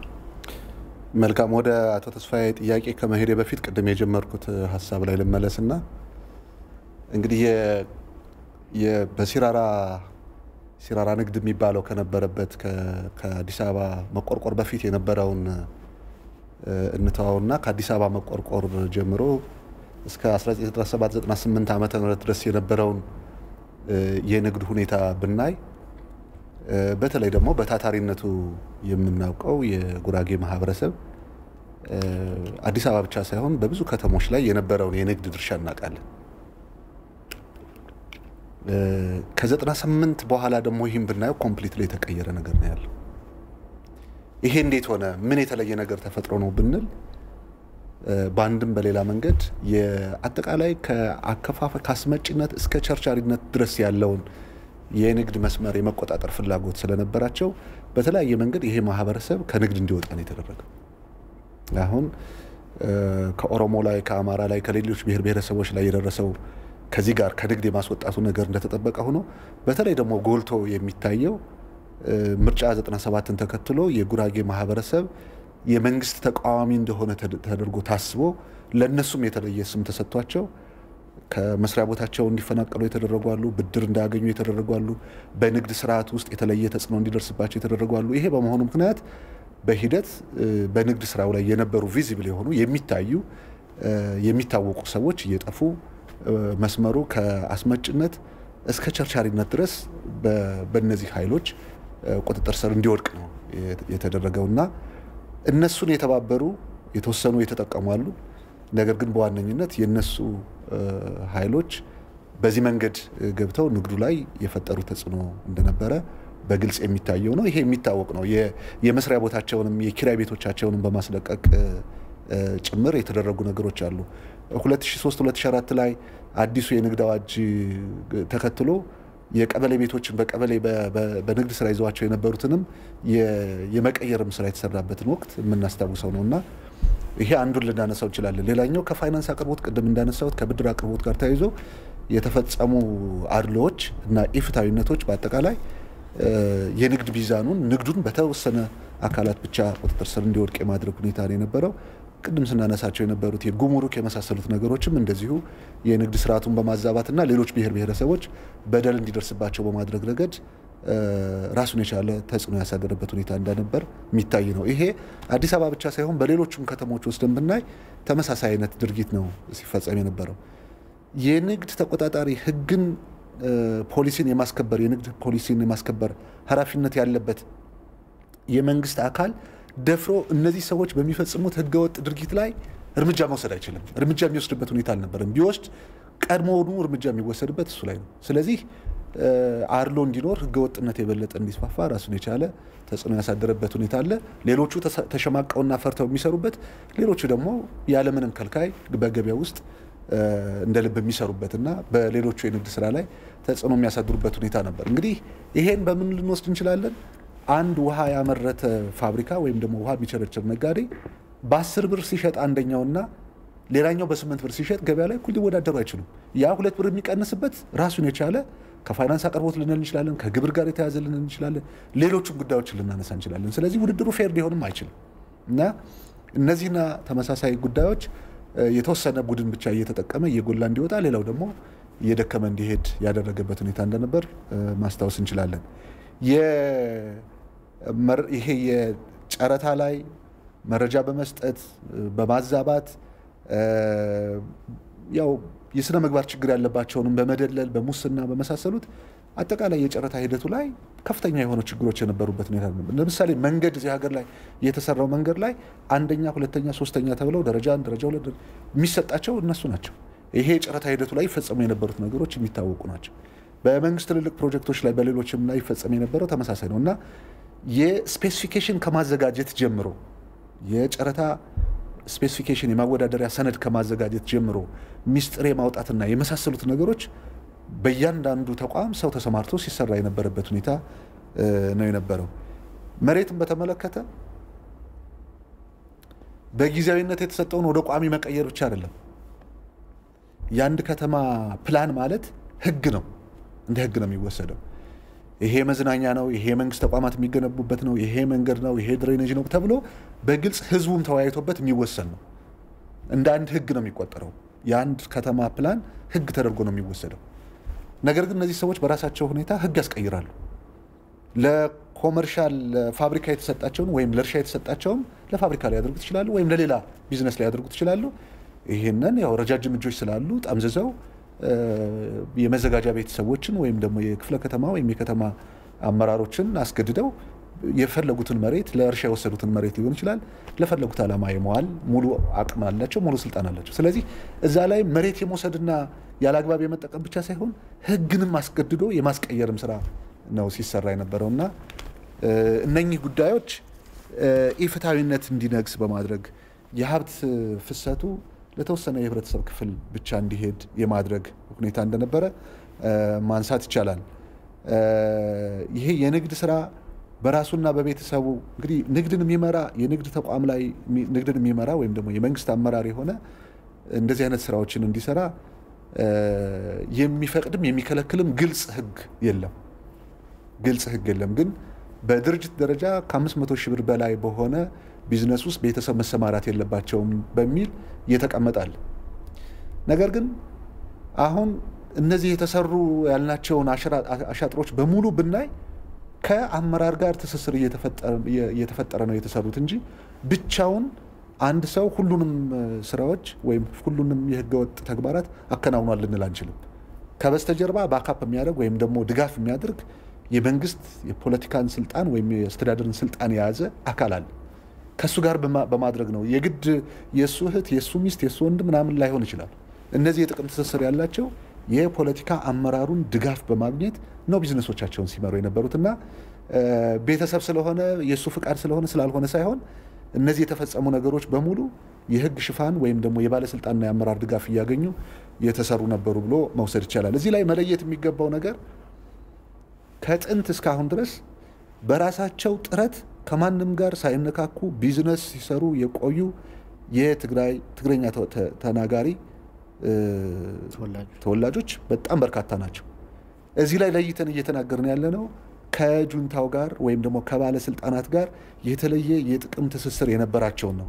ይሄ ሙሉ የትግራይን ህዝብ የሚወክል አይደለም። ይሄ ለፍቶ የሚያድሩ በከተሞችም በገጠርም እየሰሩ እየኖሩ ያሉ የትግራይ ተወላጆችን ወይም ደግሞ ትግረኛ ቋንቋ ተናጋሪዎችን የሚወክል አይደለም። ከጁንታው ጋር ወይም ደግሞ ከህወሓት ባለስልጣናት ጋር የተለየ የጥቅም ግንኙነት ኖሯቸው ሲሰሩ የነበሩ አካላት ነው። ይሄ ነሰርሊ ትግረኛ ተናጋሪ ብቻ አይደለም፣ ከሌላው ብሔር ብሔረሰብም የነሱ ጥቅም ተጋሪ የሆነ ፖለቲከኛም አለ፣ የንግዱ ማህበረሰብም አለና በዛ መንገድ ኳሊፋይ ማድረግ ያስፈልጋል የሚል ሐሳብ ስላለኝ ነው። ስለዚህ የነበረው አጠቃላይ የኢኮኖሚ ሁኔታ እጅግ በጣም የተበላሸ ነበር። ይሄንን ለማስተካከል ባለፉት 2-3 ዓመታት የተሰሩ በጣም በርካታ ስራዎች አሉ። እነዚህ ስራዎች በቀጣይ መሆን መቻል አለባቸው። ነገር ግን ከዚህ ኢፍታዊ እና አድሏዊ የሆነ አሰራር ካልወጣን በስተቀር ሁልጊዜ ሀገር የቁርቁስ መድረክ ሆና ነው የምትቀጥለው ማለት ነውና ይሄ እየተደረገ ያለው ትግልም ዘላቂ የሆነ ልማትን ዘላቂ የሆነ ሰላምን እና ዲሞክራሲን ለማምጣት ትልቅ አስተዋጽኦና ፋይዳ ያለው ስለሆነ በማንኛውም ሁኔታ የህዝብ ድጋፍና ትብብር ያስፈልገዋል። መንግስት ብቻ ታግሎ የሚያሸንፈው አይደለም፣ የሁሉንም የህብረተሰብ ክፍል ተሳትፎ የሚጠይቅ ነው የሚለውን በዚሁ አጋጣሚ ለማንሳት አመሰግናለሁ። አቶ ሸቴ ወደ እርስዎ እመጣለሁ። አንድ ተመልካች እናስተናግድ። ሄሎ ሄሎ ሄሎ ሄሎ፣ ጤና ይስጥልን። ማን እንበል? ከየት ነው የሚደውሉት? አብሮ ይስጥልን። ተጻፈ እባላለሁ። ድምጽዎት በጣም ርቋል ተመልካቻችን። ተጻፈ እባላለሁ። ተጻፈ ታምር። ሄሎ፣ ትንሽ ድምጽዎትን መጨመር ይችላሉ? እሺ እሺ። አሁን አይሰማም? ማን እንበል? ከየት አካባቢ ነው የሚደውሉት? ተጻፈ። ሄሎ፣ ቴሌቪዥን ከፍተዋል ወይ? የለም አልከፈቱም። ተጻፈ እባላለሁ። እሺ፣ ድምጽዎትን ከፍ አድርገው ጥያቄዎትን ያድርሱ። በቃ አምስት ጥያቄ ነው የምጠይቀው። እኔ ምን ለማለት ፈልጌ ነው፣ በህገወጥ ንግዱ ላይ የህወሓት ኃይሎች በጣም ሁሉን ተቆጣጥረውት እንደነበር ይታወቃል። ለምሳሌ አሁን አዲስ አበባ የንግድ ቤቶች የንግድ የጋራ ቤቶች አሁን ወደ ግላቸው አልዞረም ወይ? ወደ ግላቸው ሊያደርጉት አልቻሉም ወይ? ይህ ነገር አሁን አይታወቅም። እንዴት ነው ለማለት ፈልጌ ነው። ሁለተኛ ደግሞ ህገወጥ ንግዱ ላይ እየተሰማ ነው። ይቀጥሉ። አዎ፣ ህገወጥ ንግዱ ላይ ምኖች ነበሩ? መረጃና ደህንነቶች በፊት ነበሩ፣ የህወሓት ሰዎች ማለት ነው። አብረው ተባባሪ ሲያዙ እነዛ ህገወጥ የሚነግዱ ግለሰቦች ላይ ተባባሪ አብረው ነበረ። እነዛ ደህንነቶች በየቦታው አሁን ለምሳሌ አማራ ክልል ያለው በአማራ ክልል የነበሩ ደህንነቶች አሁን ሙሉ በሙሉ ተወግደዋል ወይ? ከዛ የለመዱትን አሁን እየሰሩ አይደለም ወይ? ሶስተኛ ደግሞ ጃዊ ላይ በህገወጥ በፎርጅት ብር እየገዙ ነጋዴዎች ተያዙ፣ ከአዲስ አበባ ይመጡ ማለት ነው። መጨረሻ ላይ ምንድን ነው የተባሉት? የህወሓት ሰዎች ፌዴራል ይፈልጋቸዋልና ወደ ፌዴራል እንወስዳቸዋለን ብለው ምንም እንዳይጠየቁ አድርገው ነው እንግዲህ አርሶ አደሩን በፎርጅድ ብር እየገዙ ማለት ነው። ሌላ ደግሞ ተጨማሪ ፎርጅድ ብር ላይ ማንቀሳቀሱ ላይ የእነሱ የህወሓቶች አልነበሩበትም ወይ? ለምሳሌ አሁን በንግድ ሚኒስቴር የሚሰሩ ግለሰቦች እኔም አውቀዋለሁ። አጋጣሚ ተይዞ ማን የክል ያስፈታኛል እስከ ማለት ፎርጅድ ብር እያዘጋጀ እያንቀሳቀሰ ሲያዝ መጨረሻ ላይ በ3 ቀን ተፈታ። ማን እንዳስፈታው ከዛው ከህወሓት ሰዎች ነው እንዲፈታ ያደረገ። ይህን ድረስ በማንቀሳቀስ እነሱ አልነበሩበትም ወይ ለማለት ፈልጌ ነው። ስለዚህ እነዚህ መረጃና ደህንነት ሆነው የሚሰሩ ግለሰቦች አሁንም በየቦታው አሉ። እና አቶ መላኩን አጋጣሚ ከይቅርታ ለመጠየቅ ፈልጌ ነው። ይህን ነገር እነሱ እየተከታተሉ ነው ወይ? ምንድን ነው እየተደረገ ያለው? አማራ ክልል ላይ አሉ አሁን በየቦታው ልክ አሁን ስራውን ቅድም አንድ ወንድሜ ጥያቄ ሲያነሳ ባህር ዳር ላይ ከቀበሌ እስከ ዞን ያለው አሰራርስ እየተፈተሸ ነው ወይ? የንግድ ስርዓቱን መንግስት እንዲያዝ እንዲያማርብ በመንግስት ላይ የሚያደርጉ አካላት አሉ። ይህን እየተከታተላችሁ ነው ወይ ለማለት ነው። አመሰግናለሁ። እናመሰግናለን። መልካም ጊዜ ይሁንልዎት። ጠቅለል አድርገን በኋላ ላይ በተነሱ ሀሳቦች ጥያቄዎች ላይ ምላሽ ይሰጡበታል። አቶ ሸቴ ወደ እርስዎ ልምጣ። እንግዲህ በተለይም አሸባሪው የህወሓት ቡድን ባለፉት ዓመታት ሲፈጽማቸው የነበሩ በንግድ ስርዓቱ ላይ ደባዎች ነበሩ። እነዚህ ደባዎች ደግሞ አሁን በተለይም ህግ በማስከበር እንቅስቃሴ ላይም ሀገር እንደመገኘቷ እንዲሁም ደግሞ በሀገር ውስጥ በዋና ዋና ከተሞች ደግሞ የምናስተውላቸው የኑሮ ውድነት አሉ። እቃዎችን አላግባብ መደበቅም እንቅስቃሴዎች ይስተዋላሉና እነዚህን ለመፍታት ደግሞ ባለፉት ዓመታት በተለይም ከ2010 ጀምሮ ሲከናወኑ የነበሩ በርካታ ስራዎች አሉ። በአሁን ላይ መሰረታዊ ፍጆታ እቃዎች አቅርቦት ምን ገጽታ አላቸው? በተለይም ከዛኛው ትምህርት በመውሰድ አሁንስ እየተሰሩ ያሉ ስራዎች ምንድናቸው? እንደው ከአቅርቦቱ ጋር ተያይዞ የእርስዎ ሀሳብ ምንድን ነው? አመሰግናለሁ። ከሁሉ በፊት አሸባሪው ህወሓት በዚህ ሀገር የንግድ ስርዓቱ እንዲዘምን አይፈልግም ነበር የነበረው። የንግድ ስርዓቱ እንዲዘምን ለሁሉም ዜጎች እኩል ፍትሃዊ ተጠቃሚ እንዲያደርግ አይፈልግም ነበር። በዚህ ሀገር ታሪክ በ27 ዓመት ቆይታው የንግድ ፖሊሲ የሚባል ሀገር አልነበረው። አሁን ከለውጥ በኋላ የንግድ ፖሊሲ እየተዘጋጀ ነው ያለው። የንግድ አዋጅ ዘመናዊ እንዲሆን ከወቅቱ ሁኔታ ጋር አብሮ እንዲሄድ የሚያደርግ የንግድ አዋጅ እንዲኖር በማድረግ በኩል አግሎት ነው የቆየው። ከ61 ዓመት በኋላ አሁን በለውጡ ጊዜ ነው የንግድ አዋጃችን የተሻሻለው። አሁን ከደረስንበት 21ኛው ክፍለ ዘመን ጋር የሚመጥ እንዲሆን ከተደረገ ምቹ ሁኔታ ስለማይፈጥር በዛ መንገድ ነው የነበረው። ይሄ እንደተጠበቀው ነው። አሁን ከህገ ወጥነት ጋር ተያይዞ ያለው አቅርቦት ጋር አሁን ዋናው ህገ ወጥነቱ አለ፣ መሰረታዊ የሚባለው እሱ ነው። ከህገ ወጥነት አልፎ ደግሞ አቅርቦትና ፍላጎቱ ጋር ያለውን ደግሞ እያጣጣሙ መሄድ አስፈላጊ ስለሆነ አቅርቦት ጋር አሁን መሰረታዊ ሸቀጥ ጋር በ2013ም በዲያስፖራ አካውንት በፍራንኮ ቫሉታ እንሁሎ በመንግስት በቀጥታ ሲቀርብ የነበረ ለምሳሌ 2013 ላይ የምግብ ዘይት በፍራንኮ ቫሉታና በዲያስፖራ አካውንት ወደ 418.7 ሚሊዮን የሚሆን ሊትር እንዲገባ ተደርጓል። ሁለተኛ ስኳር ወደ 13.1 ሚሊዮን ኩንታል ገብቷል። ስንዴ ወደ 3.9 ሚሊዮን፣ ሩዝ ወደ 15 ሚሊዮን ኩንታል እና ሌሎችም አቅርቦቶች ቀርበዋል። ይሄ ግን አሁንም ሳቦቴጁም ስላለ ሁለተኛ አቅርቦቱ ላይ ተጨማሪ ስለሚጠይቅ አዳዲስ አሰራሮች በመንግስት በኩል እንዲሻሻሉ ተደርጓል። የዲያስፖራ አካውንትና የፍራንኮ ቫሉታ ከዚህ በፊት የወጣ ቢሆንም ታክስ እንዲከፈል ማሻሻያ ተደርጎ ስለነበር አሁን ከግብርና ታክስ ነፃ እንዲሆን ተደርጓል። አሁን ከጠያቂዎችም እንደቀረበው የምግብ ዘይት ከ680 የተወሰነ ወደ 600 ቀንሷል የሚል ነገር ቀርቧል። መሻሻሉ እንደተጠበቀ ሆኖ መንግስት የወሰነ ውሳኔ ግን ከዛ በታች እንዲቀንስ የሚያደርገው ትልቅ ውሳኔ ነው መንግስት የወሰነው። አሁን ከውጭ ዘይት በሚመጣበት ጊዜ ተጨማሪ እሴት ታክስ 15% ይከፈልበታል። የግብር ቀረጥ 5%፣ 20% አካባቢ ያለ ይሄ ከውጭ ሲገባም ሀገርም ውስጥ ተቀንሶለታል። አሁን የገቢዎች ሚኒስቴርም ጋር ተነጋግረን ማስታወቂያዎችም እየተነገሩ ነው። የካሽ ሬጂስትሬሽን ማሽን እንዲያወጡ ባት እንዳይቆረጥ አሁን አዲስ አበባም ሌሎችም ከ600 በታች መቀነስ ያለበት ነው የምግብ ዘይት ጋር ያለው እሱ ጋር ያለው እንደተጠበቀው ነው። አሁን ዘይት አንደኛ ፋብሪካዎቻችን ጋር ከፍተኛ ድጋፍ እያደረግን ነው የምንገኘው። ዓለም አቀፋዊ ሁኔታው በተለይ አሁን እኛ ጋር ያለው ምግብ ዘይት አምራቾቹ ጋር የግብአት የተሟላ ስለሌለ ከውጭ ክሩድ ኦይል እናመጣ ነበረ። በዚህ ማዕቀፍ ውስጥ ግን ዓለም አቀፍ ኮቪድ ባስከተለው ምክንያት የክሩድ ኦይል አቅርቦት ላይ ወጣ ገበያ ማለት ችግሮች ስላሉ እነሱ ግን አሁንም ቢሆን ዶላር እየተፈቀደላቸው እንዲያመርቱ እየተደረገ ነው። አሁን እነሱ ያሉት ፋብሪካዎች ግዙፍ ፋብሪካዎች ናቸው። በሙሉ አቅማቸው ያመርቱ ግብአት ቢያገኙ ወደፊት የናገር ፍላጎት ሙሉ በሙሉ ይሸፈናል። አሁን ወደ 25 ሚሊዮን ሊትር በላይ የሚሆነው በእነሱ እየተሸፈነ ነው ያለው። ወደ 36 ሚሊዮን የሚሆን ደግሞ ከውጭ እያስገባን ያለ ነው። አሁን መንግስት ትልቅ ውሳኔ ወስኖ አቅርቦትና ፍላጎት መካከል ያለውን አጣጥማለሁ፣ ህገወጥነት ጋር ያለውን ደግሞ ከኢትዮጵያ ህዝብ ጋር ሆኜ አስተካክላለሁ የሚል አቋም ተይዞ እየተሰራ ነው ያለው። ዘይት ጋር ያለው በዚህ መንገድ እንዲቀርብ እየተደረገ ነው ያለው። ስንዴ ጋር የነበረው መሰረታዊ ችግር የሆርዲንግ አሁን ሆርዲንግ ሲባል ነጋዴው ጋር ብቻ ሳይሆን አርሶ አደሩ አካባቢ ሊወደድ ይችላል በሚል ወደ ገበያ ለማውጣት ምርቱን የማቆየት እነዚህ ችግሮች ነበሩ። አሁን ውይይቶች እየተካሄዱ ነው ያለው። ከዚህ ባሻገር ግን ወደ 4 ሚሊዮን የሚሆን ኩንታል ስንዴ ከውጭ ተገዝቶ የተወሰነው ገብቶ መሰራጨት ጀምሯል። አዲስ አበባ ከተማን ጨምሮ በሌሎች ክልሎችም ላይ ተጀምሯል። አሁን ይሄ 4 ሚሊዮን ኩንታል ስንዴ እየገባ ነው ያለው። በቀጣይም ተከታታይ በሆነ መንገድ ስንዴው እንዲቀጥል የሚያደርግ አሰራር ተዘርግቷል። ስኳርን በተመለከተ አሁን ባለው ሁኔታ የገበያ ጥናቶችና ዳሳ አድርገናል። አዲስ አበባ ከተማና አሁን ሱሉልታ ላይ ምንም አይነት ችግር ሳይኖር ስኳር ያለ እጥረት እንዲፈጠር እነዚህ ዩኒየኖችና ህብረት ስራ ማህበራት አካባቢ አንዳንዶቹ ላይ ችግር ያለ መሆኑን አረጋግጠናል። በሚዲያም ጭምር ተደግፎ ትላንትም ከትላንት ወዲያም ሱሉልታ ላይ አዲስ አበባ ከተማ 3 ክፍለ ከተሞች ላይ ቸክ ባደረግነው መሰረት አዲስ አበባ ንግድ ቢሮም አዲስ አበባ አመራርም ጋር አዲስ አበባ ላይ የተቋቋመ ግብረ ኃይል አለ። ውይይት እያደረግን ነው። ምርቱ ያለ ማሰራጨት ጋር ያለ ችግር አለ። ሁለተኛ አቆይቶ በኩፖን በትክክለኛው መንገድ ስለማይሰራጭ ከወጣ በኋላ ደግሞ እንደገና ወደ ገበያ እንዲገባ የማድረግ እነዚህ ስላለ እያንዳንዱ ህዝብ ይሄንን መከታተል መደገፍ አለበት።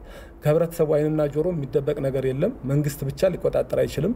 መዋቅር ጋር ያለ ችግር የተባለውን አሁን መንግስት ከላይ እስከታች ያለው መዋቅር አሁን በመልሶ ማደራጀትም አሁንም ተከታታይ ውይይቶች እየተደረጉ ነው የሚገኘው። አመራሩ ከህዝቡ ጋር ሆኖ በጋራ እንዲሰራ ለአመራሩ ተብሎ የተመደበ አመራር ደግሞ ለህዝቡ በቅንነት ማገልገል እንዳለበት መንግስት ማቅጣጫ ወርዶ እየሰራ ነው ያለው። አቅርቦት ጋር ያለው በዚህ መንገድ እየተሰራ ነው። በሌላ መንገድ ደግሞ ሀገራችን ያለው የግብርና ምርትም እንዲዘምን በተለይም አሁን በ2014 ላይ ከፍተኛ በጀት ከተመደበባቸው አንዱ የግብርናው ዘርፍ ነው። የመስኖ ልማት በተለይም ቆላማ አካባቢዎች ላይ ከፍተኛ የሆነ የስንዴ ምርት እንዲመረትና አገራችን በሚቀጥሉት 2 ዓመታት መሸፈን የሚያስችል አቅም እንዲፈጠር የባረክ ስራዎች እየተሰሩ ነው። እሱ ተጠናክሮ የሚቀጥል ነው የሚሆነው። እነዚህ ግን አቅርቦት ጋር የምንሰራቸው ስራዎች እንደተጠበቁ ሆነው የቀረበው ግን ፍትሃዊ በሆነ መንገድ ለህብረተሰቡ እንዲደርስ የማድረግ ይህን ክትትልና ቁጥጥር የግብር ኃይሉ ተቋቁመዋል።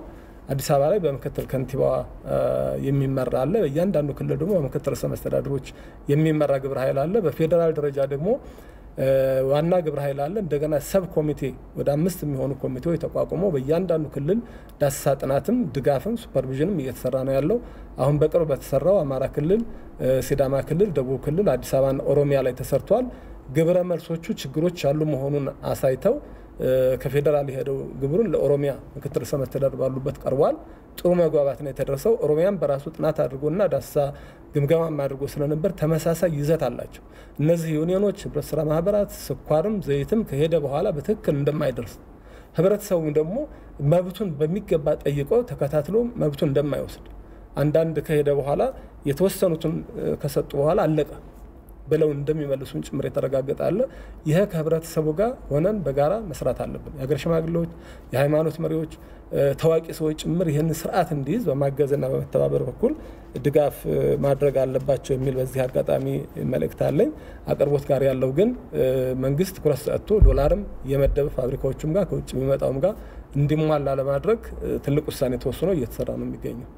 አመሰግናለሁ አቶ ሸቴ። አቶ መላኩ እንደው በተለይም አሁን ኢትዮጵያ ከአሸባሪው የህወሓት ቡድን ጋር ጦርነት ላይ ነው ያለችው፣ የህልውና ዘመቻ ላይ ነው የምትገኘውና የዚህ የአሸባሪ ቡድን እኩይን አላማ የንግዱ ማህበረሰብ እንዴት ነው መታገል ያለበት? ለምሳሌ ቀደም ሲል የተነሱት መንግስትም ከፍተኛ ውሳኔ ወስኖ ከቀረጥ ነፃ እንዲገቡ ያደረጋቸው ምርቶች አሉ። እነዚህ ምርቶች አሁንም እየገቡ ግን ቅድም አቶ ሸቴም እንዳነሱት በአንዳንድ አካባቢዎች ላይ በሚፈለገው መልኩ ማይገኝባቸው የተቋቋሙ ማዕከላትም በአግባቡ ማያቀርቡባቸው ሁኔታዎች አሉና እነዚህንስ ህብረተሰቡ የንግዱ ማህበረሰብ እንዴት ነው መታገል ያለባቸው? ምናልባት ቅድም አቶ ሸቴ ካነሳው ተጨማሪ የዚህ የኑሮ ውድነት ችግሩን ለመፍታት እንግዲህ የኑሮ ውድነት ችግሩ የመጣው በዋጋ ግሽበት ምክንያት ነው። የዋጋ ግሽበት የምንለው የገንዘብ የመግዛት አቅም በንጽጽር ከጊዜ ወደ ጊዜ የመዳከም ምክንያት የሚመጣ ነው። እነዚህ ምክንያቶቹ ምንድናቸው የሚለውን ቅድም ለመግለጽ እንደተሞከረው ዓለም አቀፋዊ ባህሪ ያላቸው አሉ፣ ዓለም አቀፋዊ ይዘት ያላቸው አሉ። በተለይ አሁን የብር የመግዛት አቅም ብቻ ሳይሆን በዓለም ላይ የዶላርም የውጭ ምንዛሬ የመግዛት አቅሞቻቸው ደክሟል። ይሄ ለምንድን ነው የሆነው? በዓለም ደረጃ ኮቪድ ባስከተለው ጫና ምክንያት ወደ ገበያ መቅረብ የነበረበት ምርት በበቂ መጠን አልቀረበም። ይሄ በመሆኑ የዶላርና የእቃ አቅርቦት ምጥጥኑ ዶላር በከፍተኛ ሁኔታ ቀርቧል። የምርቶች አቅርቦት ግን በዶላር አቅርቦቱ ልክ አይደለም። አንዳንድ ሀገራትም የራሳቸው ፖሊሲ ያላቸው ይሄ ሄሊኮፕተር መኒ የሚባል ፕሪንሲፕል አላቸው። እንዲህ አይነት ዓለም ሾክ ውስጥ በሚገባበት ጊዜ ብር አትሞ ወደ ገበያ የማስገባት ሰው ሳይሰራ ገንዘብ የሚያገኝበትና ይሄ መነቃቃት ገበያው ላይ መነቃቃት ይፈጥራል ብለው ያምናሉ። እንግዲህ ገንዘብ ወደ ገበያ በስፋት ከገባ የስራ ዕድል የመፍጠርና ገበያ የመነቃቃት አቅም ይኖረዋል። በገበያ ውስጥ ያለ የገንዘብ መጠን ከቀነሰ የሚኖረውም የስራ ዕድል መጠን ይቀንሳል። ይሄ ሲሆን ደግሞ የዜጎች ኑሮ ይናጋል የሚል ፍልስፍና አለ። ስለዚህ ይሄ ሄሊኮፕተር መኒ የሚባለው የመጀመሪያዎቹ የኢኮኖሚ ድቀት ከደረሰ በኋላ በ1969 ዓመተ ምህረት እንደ አውሮፓውያን አቆጣጠር ይሄንን ብናደርግ ይሻላል ብለው እየተገበሩት የመጡት ነው። አሁንም እየተገበሩት ነው። ይሄ በመሆኑ ምክንያት ዓለም ላይ ባለፈው ስንገዛው የነበረው እቃ ሲገዛበት ከነበረው ዋጋ በብዙ መጠን ጨምሯል።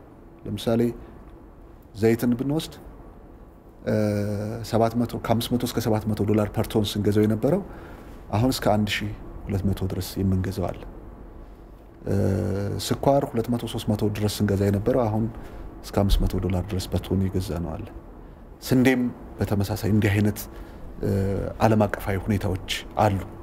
ስለዚህ በአንድ በኩል የገንዘብ የብር የመግዛት አቅም የመዳከም በሌላ በኩል ደግሞ በዓለም ላይ የዶላር ራሱ የመግዛት አቅም መዳከም ሁለቱ ተደምሮ በሀገር የኑሮ ውድነት ላይ ራሱን የቻለ የሚያሳድረው ተጽዕኖ አለ ማለት ነው። እነዚህንና በሀገር ውስጥ ያሉ የጎርፍ የምርት አለመጨመር የጸጥታ ችግር የመሳሰሉትን ነገሮች ጨምሮ መንግስት በርካታ ማሻሻያዎችን እያደረገ ነው። አንደኛው ማሻሻያ ምንድነው? ይሄ ሞኔታሪ ፖሊሲ የሚባለው የማሻሻል ነው። ሞኔታሪ ፖሊሲ እኛ ሀገር ላይም ወደ ገበያ የገባው የገንዘብ መጠን ከምርት ጋር ካልተመጣጠነ በስተቀር ኢንፍሌሽን ያመጣል፣ ግሽበትን ያመጣል። ግሽበቱ ተመልሶ በኑሮ ውድነት ላይ የሚያሳድረው ተጽዕኖ ስለሚኖር ብሔራዊ ባንክ እና ገንዘብ ሚኒስቴር አጠቃላይ ማክሮ ቲሙ ወይም ደግሞ አብይ ኢኮኖሚ ቲም የምንላቸው እነዚህን ስራዎች በመስራት ረገድ አይነተኛ የሆነ ሚና እየተጫወቱ ነው። በዚህ ውስጥ አሸባሪ ቡድኖች አካላት ምንድነው ያደረጉት ብለን ብንወስድ ቤቶቻቸውን በብድር ዋስትና ማሳዣ እያሳዙ ከባንክ ላይ ከፍተኛ ብድር እየወሰዱ በዶላር ከ70 ብር በላይ $1 እየገዙ በብላክ ማርኬት ገበያውን የመረበሽ ስራ ነበረ ይሰሩት የነበረው። ይሄ የብድር ከብድር አለቃቀቅ ጋር ተያይዞ ያለውን ችግር ማስተካከል ሲጀምር 72 ብርና 70 ምናምን ብር ገብቶ የነበረው አሁን ብላክ ማርኬት ላይ ዶላር ከ60 ብር ወርዶ ወደ 59 ብር አካባቢ የደረሰበት ሁኔታ ተፈጥሯል ማለት ነው። ምናልባትም ከዛ የወረደ ሁኔታ ሊኖር ይችላል። ይሄ የሞኔታሪ ፖሊሲው በራሱ ይህን ችግር ለመፍታት ማስተካከያ በመውሰዱ ምክንያት የተደረገ የተወሰደ እርምጃ ነው። ለውጥም እያመጣ እንደሆነ መውሰድ ይቻላል። ሁለተኛ ፊስካል ፖሊሲ ላይ ያደረግናቸው ማሻሻያዎች ናቸው። እነዚህ መንግስት ቀረጥ ይቅርብኝ ይሄ ይቅርብኝ ያለው ተመልሶ ለህብረተሰቡ ድጎማ ነው። ዘይት ያለ ቀረጥ ይግባ፣ ስኳር፣ ሩዝ፣ ስንዴ የመሳሰሉት ብሎ መንግስት ሲወስን ከዚህ ላይ ሳገኝ የነበረው ገቢ ይቅርብኝና ወደ ህብረተሰቡ ሄዶ የተረጋጋ ህይወት እንዲያመጣ ወይም ደግሞ የኑሮ ውድነቱን ችግር እንዲያስተካክል እናድርግ በሚል በመንግስት ቁርጠኝነት የመጣ ነው። ከዚህ ላይ መንግስት ያገኘው የነበረው ከፍተኛ የቀረጥና ታክስ የመሳሰሉት ጥቅሞች ወይም ገቢዎች እንዲቀሩበት አድርጓል። የፊስካሊ ይህን እንዲህ አይነት ማሻሻያዎችን በማድረግ ረገድ እየተወሰዱ ያሉ እርምጃዎች አሉ። ሶስተኛው ከሰፕላይ ጋር ተያይዞ ከአቅርቦት ጋር ተያይዞ ያለው አቅርቦቱን በተመለከተ ሁለት ነገሮች አሉ። እንግዲህ ሀገር ውስጥ የሚመረቱ ምርቶች በየገበያ ሰንሰለታቸውን ጠብቀው ወደ ተጠቃሚው እንዲደርስ በማድረግ በኩል ያለ ችግር አለ። ከዚህ ላይ ከምርት መጠን መጨመር ጋር በኢንዱስትሪዎች እና በግብርና ያለ አለ። ሁለተኛ ደግሞ ከውጭ መጥቶ መግባት ያለበትን ምርት በተመለከተ ያለው ነው። እዚህ ላይም ሲግኒፊካንት የሆነ ማሻሻያዎች ነው እየተደረጉ ያሉት። 4 ሚሊዮን ሜትሪክ ቶን ስንዴ እንዲገባ ሲወሰን 2014 ላይ ለኛ ሀገር የሚያስፈልገው የስንዴ አቅርቦትን መጠን ሙሉ በሙሉ ከወዲሁ ሴኩር አደረግን ማለት ነው፣ አረጋገጥን ማለት ነው። ይሄ የመንግስትን ቁርጠኝነት የሚያመላክት ነው። ዘይትን በተመለከተ በአመት ውስጥ የሚያስፈልገውን ዘይት በአገር ውስጥ የምናመርተውን በአገር ውስጥ እንሸፍናለን። በአገር ውስጥ ልንሸፍን የማንችለውን ደግሞ ከውጭ ለማምጣት የሚያስፈልገውን የውጭ ምንዛሬ በማመቻቸት ረገድ መንግስት ቁርጥ ያለ ውሳኔ ወስኗል፣ ይህንን ችግር ለመፍታት ማለት ነው። ስለዚህ የሀገር ውስጥ አምራች ኢንዱስትሪዎች ማምረት እስከሚችሉበት የማምረት አቅም እንዲያመርቱ ጥሬ ዕቃቸውን ከውጭም ከሀገር ውስጥም ለማሟላት ጥረት ይደረጋል። ከዛ ቀጥሎ ያለውን ደግሞ የተመረተና ያለቀለትን ዘይት የማስገባት ስራ። እንደዚሁ ስኳር ላይም በተመሳሳይ የሀገር ውስጥ ፋብሪካዎች የማምረት አቅማቸውን ተጠቅመው ምርት እንዲያመርቱ፣ ቀሪውን ደግሞ ጉድለቱን ከውጭ ገዝተን ገበያው የተረጋጋ እንዲሆን በማድረግ ረገድ የሚሰሩ ስራዎች ናቸው። ከአርሶ አደር የተመረተው ምርት በህብረት ስራ ማህበራት አማካኝነት ያው ሲፒአይ ነው እንግዲህ ኢንፍሌሽን ላይ ብዙ ጊዜ የሚታየው ወይም ደግሞ የኮንሱመር ፕራይስ ኢንዴክስ የሚባለው ወይም የመጨረሻ ተጠቃሚው የሚገዛበት የዋጋ መጠን ነው በኢንፍሌሽን ውስጥ እንግዲህ በግሽበት ውስጥ የሚታየውና ይህንን ለማስተካከል በዩኒየኖችና ሸማቾች በስራ ማህበር ያለውን ችግር ፈቶ በአቅርቦት በኩል ያለው ሁኔታ እንዲስተካከል የማድረግ ነው። ለዚህ ንዑሳን ኮሚቴዎች ተዘጋጅተው አብይ ኮሚቴው እስከ ክልልና ወረዳ ድረስ እየወረደ ችግሮችን እየለየ በዛ በኩል ያሉትን ነገሮች የመፍታት ስራ እየተሰራ ያለበት ሁኔታ ነው ያለ። ሌላኛው እንግዲህ መዋቅራዊ የምንለው ነው። ቅድም በተለያየ መንገድ ሲነሱ የነበሩ ብዙ መፈታሽ ያለባቸው በአሰራር መስተካከል ያለባቸው አሉ። እሱ ገና እየተጀመረ ያለበት ሁኔታ ነው ያለው። ይሄም ብዬ አሁን እያጋጠመ ያለውን ችግር ከመፍታት አኳያ የመጀመሪያ መልእክት ማስተላለፍ የምፈልገው ለተዋናዮች ነው። በዚህ ድርጊት ውስጥ እጃቸውን በቀጥታ ያስገቡትን በተመለከተ ነው። ኢትዮጵያ ስትኖር፣ ኢትዮጵያ ስትጠነክር፣ ኢትዮጵያ ስትበለጽግ እኔም እበለጽጋለሁ እኔም እጠቀማለሁ ብሎ የሚያስብ ጤነኛ አመለካከት ሊፈጠር ይገባል። ከሽፍትነት ኢትዮጵያን ከመበተን ኢትዮጵያን ከማፍረስ ማንም ተጠቃሚ ሊሆን አይችልም። ምናልባት ጊዜያዊ የሆኑ ነገሮች ሊኖሩ ይችላሉ። ነገር ግን እንኳንስ ኢትዮጵያውያን ይቅርና ሱዳናውያንም ኬንያውያንም ጅቡቲዎቹም የሚጠቀሙት ኢትዮጵያ ስትጠነክር ነው እንጂ ኢትዮጵያ ስትፈርስ አይደለም። ኢትዮጵያውያን አይደለም። ኢትዮጵያውያን ብቻ ሳንሆን ጎረቤት ሀገሮችም ጠንካራ ሀገር ሆነው ሊቀጥሉ የሚችሉት እኛ ስንጠነክር ነው። የየመን ፍርስራሽ እኛ ጋር ወድቋል። የየመን ፍርስራሽ ማለት ከየመን መፈራረስ ጋር በተያያዘ ከሶሪያ መፈራረስ ጋር በተያያዘ የዚህ ሀገር ስደተኞች እኛ ሀገር ላይ መጥተዋል። ኢትዮጵያን የመበተን ዓላማ ያላቸው ሰዎች ኢትዮጵያን በሚያፈርሱ አይሳካላቸውም። ግን ያሰቡት እንኳን ሚሳካ ቢሆን የሚጎዱት ኢትዮጵያውያን ብቻ ሳይሆን ዙሪያችን ላይ ያሉት ሀገራትም በሙሉ ተጎጂዎች ናቸው። እንኳንስ ኢትዮጵያውያን ይቅርና ማለት ነው። ስለዚህ የመጀመሪያው ነገር ቢዝነሱንም ብንወስድ በሌላ ስራ ላይ የተሰማራውን ቢሆን ከኢትዮጵያ መጠቀም ነው የምጠቀመው ከኢትዮጵያ መኖር ነው የምጠቀመው ብሎ ነው ማሰብ ያለበት። አንደኛው ነገር ይሄ ነው። ይሄም ይሁን ከሆነ ከወንጀል ራስን ነፃ ማድረግ ያስፈልጋል። መንግስት ይቅርታ ያደርጋል። ያጠፉት ሰዎች በዚህ በኩል በስተት አልመው ከፖለቲከኞች አቅጣጫ እየተሰጣቸው እየገቡ ያሉት ሰዎች ራሳቸውን አስተካክለው መንግስትን ይቅርታ ጠይቀው ከዚህ ድርጊታቸው ተቆጥበው ጤናማ የሆነ የንግድ ስራቸውን እየሰሩ መቀጠል መቻል አለባቸው። አንዱ ከነሱ ጋር በተያያዘ ያለው ነው። መንግስት የመረጃ ችግር የለበትም። ዛሬ ያጣው መረጃ ቢኖር ነገ ያገኛል። ነገ ያጣው መረጃ ቢኖር ከነገ ወዲያ መረጃ አግኝቶ ማስተካከያ መውሰዱ ስለማይቀር አንዱ የመጀመሪያው ነገር ከዚህ አመለካከት መጽዳት መውጣትና ኢትዮጵያውያን የሚጠቀሙበትና ኢትዮጵያ የምትጠናከርበትን ስራ መስራት አለባቸው የሚለው ነገር መወሰድ አለበት። ይሄ ካልሆነ በስደት የመኖር ሐሳብ ሊኖር ይችላል። ግን ምን ያህሉ ናቸው በስደት ሊኖሩ የሚችሉት? ምን ያህሎቹ ናቸው በስደት ሊኖሩ የሚችሉት? ይሄ አዋጪ መፍትሄ ሊሆን ስለማይችል በዛ መንገድ መታየት አለበት። በተለይ ባለሀብቶች የኢትዮጵያ ሼርሆልደሮች ናቸው። ሼርሆልደሮች ባላቸው ድርሻ ልክ ይጠቀማሉ። ባላቸው ድርሻ ልክ ብዙ ሰላም በመሆኑ ምክንያት ባላቸው ድርሻ ልክ ይጠቀማሉ። ሰላም በማይኖርበት ጊዜ ደግሞ ባላቸው ድርሻ ልክ ተጎጂዎች ናቸው። ካፒታል የሚባለው አኮሙሌሽን ኦፍ ወርክ ነው። ገንዘብ የሚባለው የሰሩበት የ20 ዓመት የ30 ዓመት የ40 ዓመት የላባቸው ውጤት በሰላም እጦት ምክንያት የሚያጡ ከሆነ ተጎጂዎቹ እነዚህ ረጅም ጊዜ ሌት ተቀን ሰርተው ሀብት ያፈሩት ሰዎች ናቸው። በጤናማ መንገድ የተፈራ ሀብት ከሆነ ማለት ነው። በጤናማ መንገድ ያልተፈራ ሀብት ከሆነ ያው በመጣበት እግሩ መመለሱ አይቀርም። ስለዚህ ምንድነው እነዚህ በሀብት ያፈሩ ሰርተው አገኘን የሚሉ ኃይሎች አሁንም ሀብታቸው የበለጠ ለሀገር አስተዋጽኦ ሊያበረክት እንዲችል ከመንግስት ጎን ሆነው መስራት መቻል አለባቸው። ሌላው ባለ ሀብት ነው። እነዚህ ጥፋተኛ የሚባሉትን ወንጀለኛ የሚባሉትን አጋልጦ የመስጠትና ከነሱ ጋር ያለ መተባበር ኃላፊነትና ግዴታ አለበት። እሱ በሀገር ኢኮኖሚ ላይ ተጠቃሚ ሊሆን የሚችለው ጤናማ የሆነና ፍትሃዊ የሆነ ውድድር ሲኖር ነው። ስለዚህ ፍትሃዊ ውድድር እንዲኖር ፍትሃዊነትን የሚያዛቡትን አጋልጦ በመስጠት ረገድ ኃላፊነቱን መወጣት መቻል አለበት። ራሱንም ደግሞ ከስተት ማውጣት አለበት። ሌሎቹ የስተት መንገድ ተከትለው ሲጠቀሙ ያየ መስሎት የተጠቀሙ መስሎት ያን መንገድ መከተል የለበትም።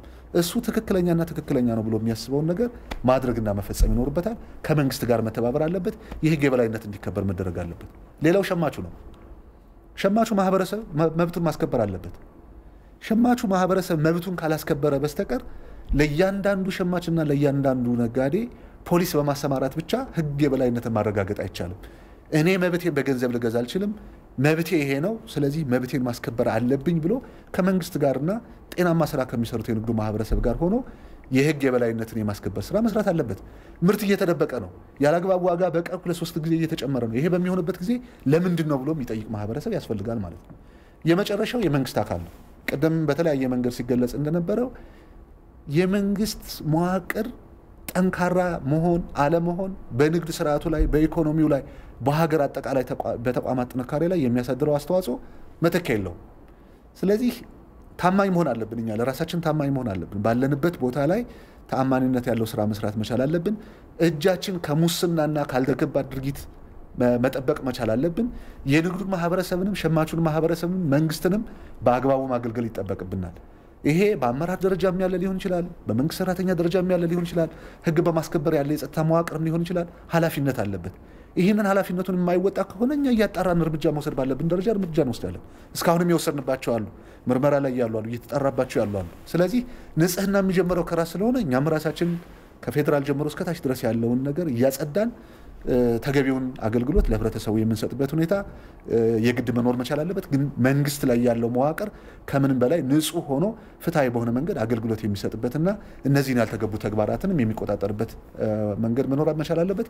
ይሄንን የምናደርግ ከሆነ አሁን የጀመርነውና ውጤት ማምጣት የጀመርንበት ስራ በአጭር ጊዜ ውስጥ ሁኔታዎችን ቀልብሶ የተረጋጋና ከኛ አቅም በላይ የማይሆን ልንቆጣጠረው የምንችል የዋጋ ግሽበትና የኑሮ ውድነት ሁኔታ ይኖራል ማለት ነውና ይሄንን የኑሮ ውድነት ባጭሩ ለመቆጣጠር የሁላችንም ቅንጅት የመንግስት ሰራተኛውንም የሸማቹንም የንግዱን ማህበረሰብንም እና የአምራቹንም ቅንጅት የሚጠይቅ ነው። ምርት መጨመርም አለብን። ሚስ መደረግ የለበት መዘለል የሌለበት ነገር ሁሉ ጊዜ ለኑሮ ውድነት ችግር መፈታት አይነተኛ አስተዋጽኦ የሚያበረክተው ምርት በስፋት ተመርቶ ወደ ገበያ መቅረብ አለበት። ምርት ተመርቶ ወደ ገበያ ካልቀረበ ሁሉ ጊዜ የገንዘብ መጠን ገበያ ላይ ከጨመረ የኑሮ ውድነት ችግር መኖሩ አይቀርምና ግብርና ላይ ምርት መጨመር አለበት፣ ኢንዱስትሪ ላይ ምርት መጨመር መቻል አለበት፣ ኤክስፖርት ማድረግ አለብን።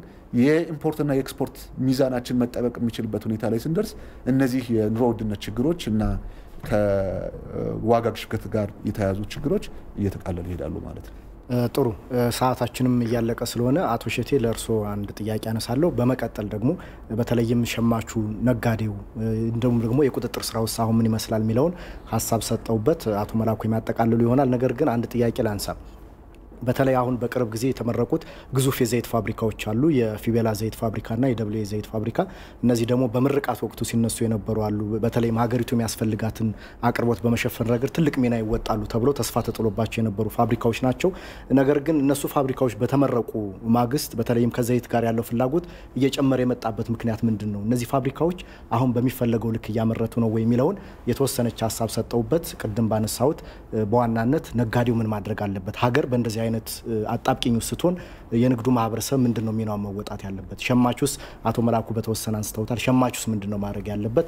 በእናንተ በኩልስ እየተከናወኑ ያሉ የህግ ማስከበር ስራዎች ምን ገጽታላቸው የሚለውን ሀሳብ ሰጠውበት አቶ መላኩ ያጠቃልላሉ።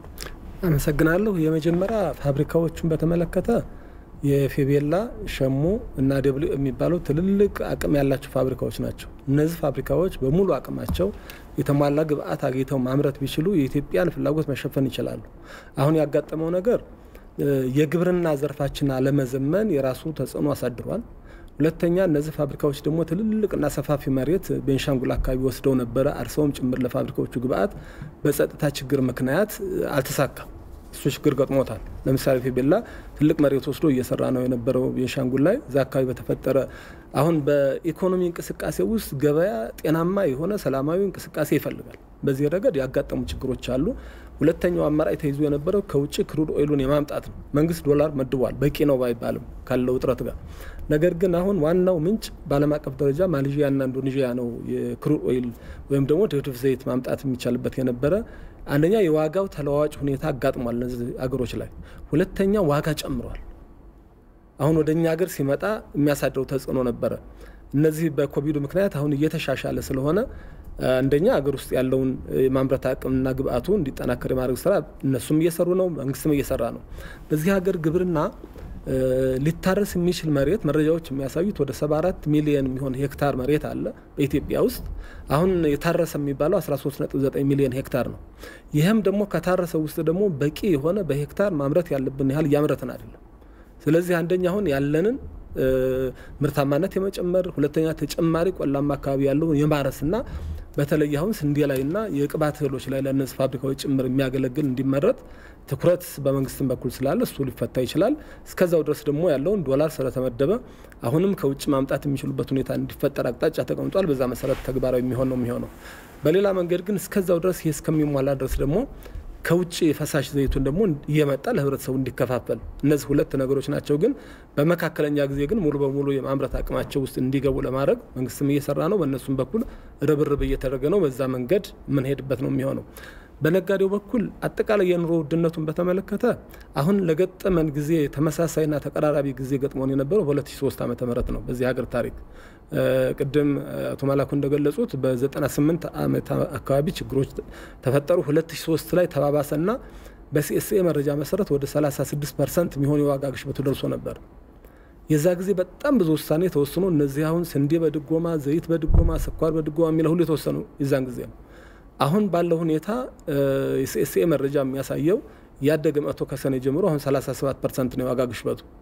አሁን ለዚህ ለዋጋ ግሽበት መነሻ የሚሆኑት የዚህ ህገወጥና የሆርዲንግ ሌሎች ችግሮች ህገወጥነቱ እንደተጠበቀ ሆኖ አቅርቦትና ፍላጎት መካከል ያሉት ጋፖች አሉ። አሁን ለምሳሌ ስንዴን ወስደን ከውጪ አብዛኛው የሚመረተው በልምድ የምናመጣውኛ ከአውስትራሊያ እና ሩሲያ ነው። ሲመጣ የነበረው አዲስ አበባ ላይ ለመድረስ ከ700 ብር ድረስ ይደርስ ነበር አንድ ኩንታል ስንዴ። አሁን ባለው ሁኔታ 2000 አካባቢ ነው። ከ100% በላይ ዋጋው ጨምሯል። እዚህ አካባቢ ያለው ሆርዲንግ ሌሎች ችግሮች የንግድ ስርዓቱ ላይ ያለው መዛባት እንደተጠበቀ ሆኖ ዘይትም ጋር በተመሳሳይ ሁኔታ የገጠሙ ችግሮች አሉ።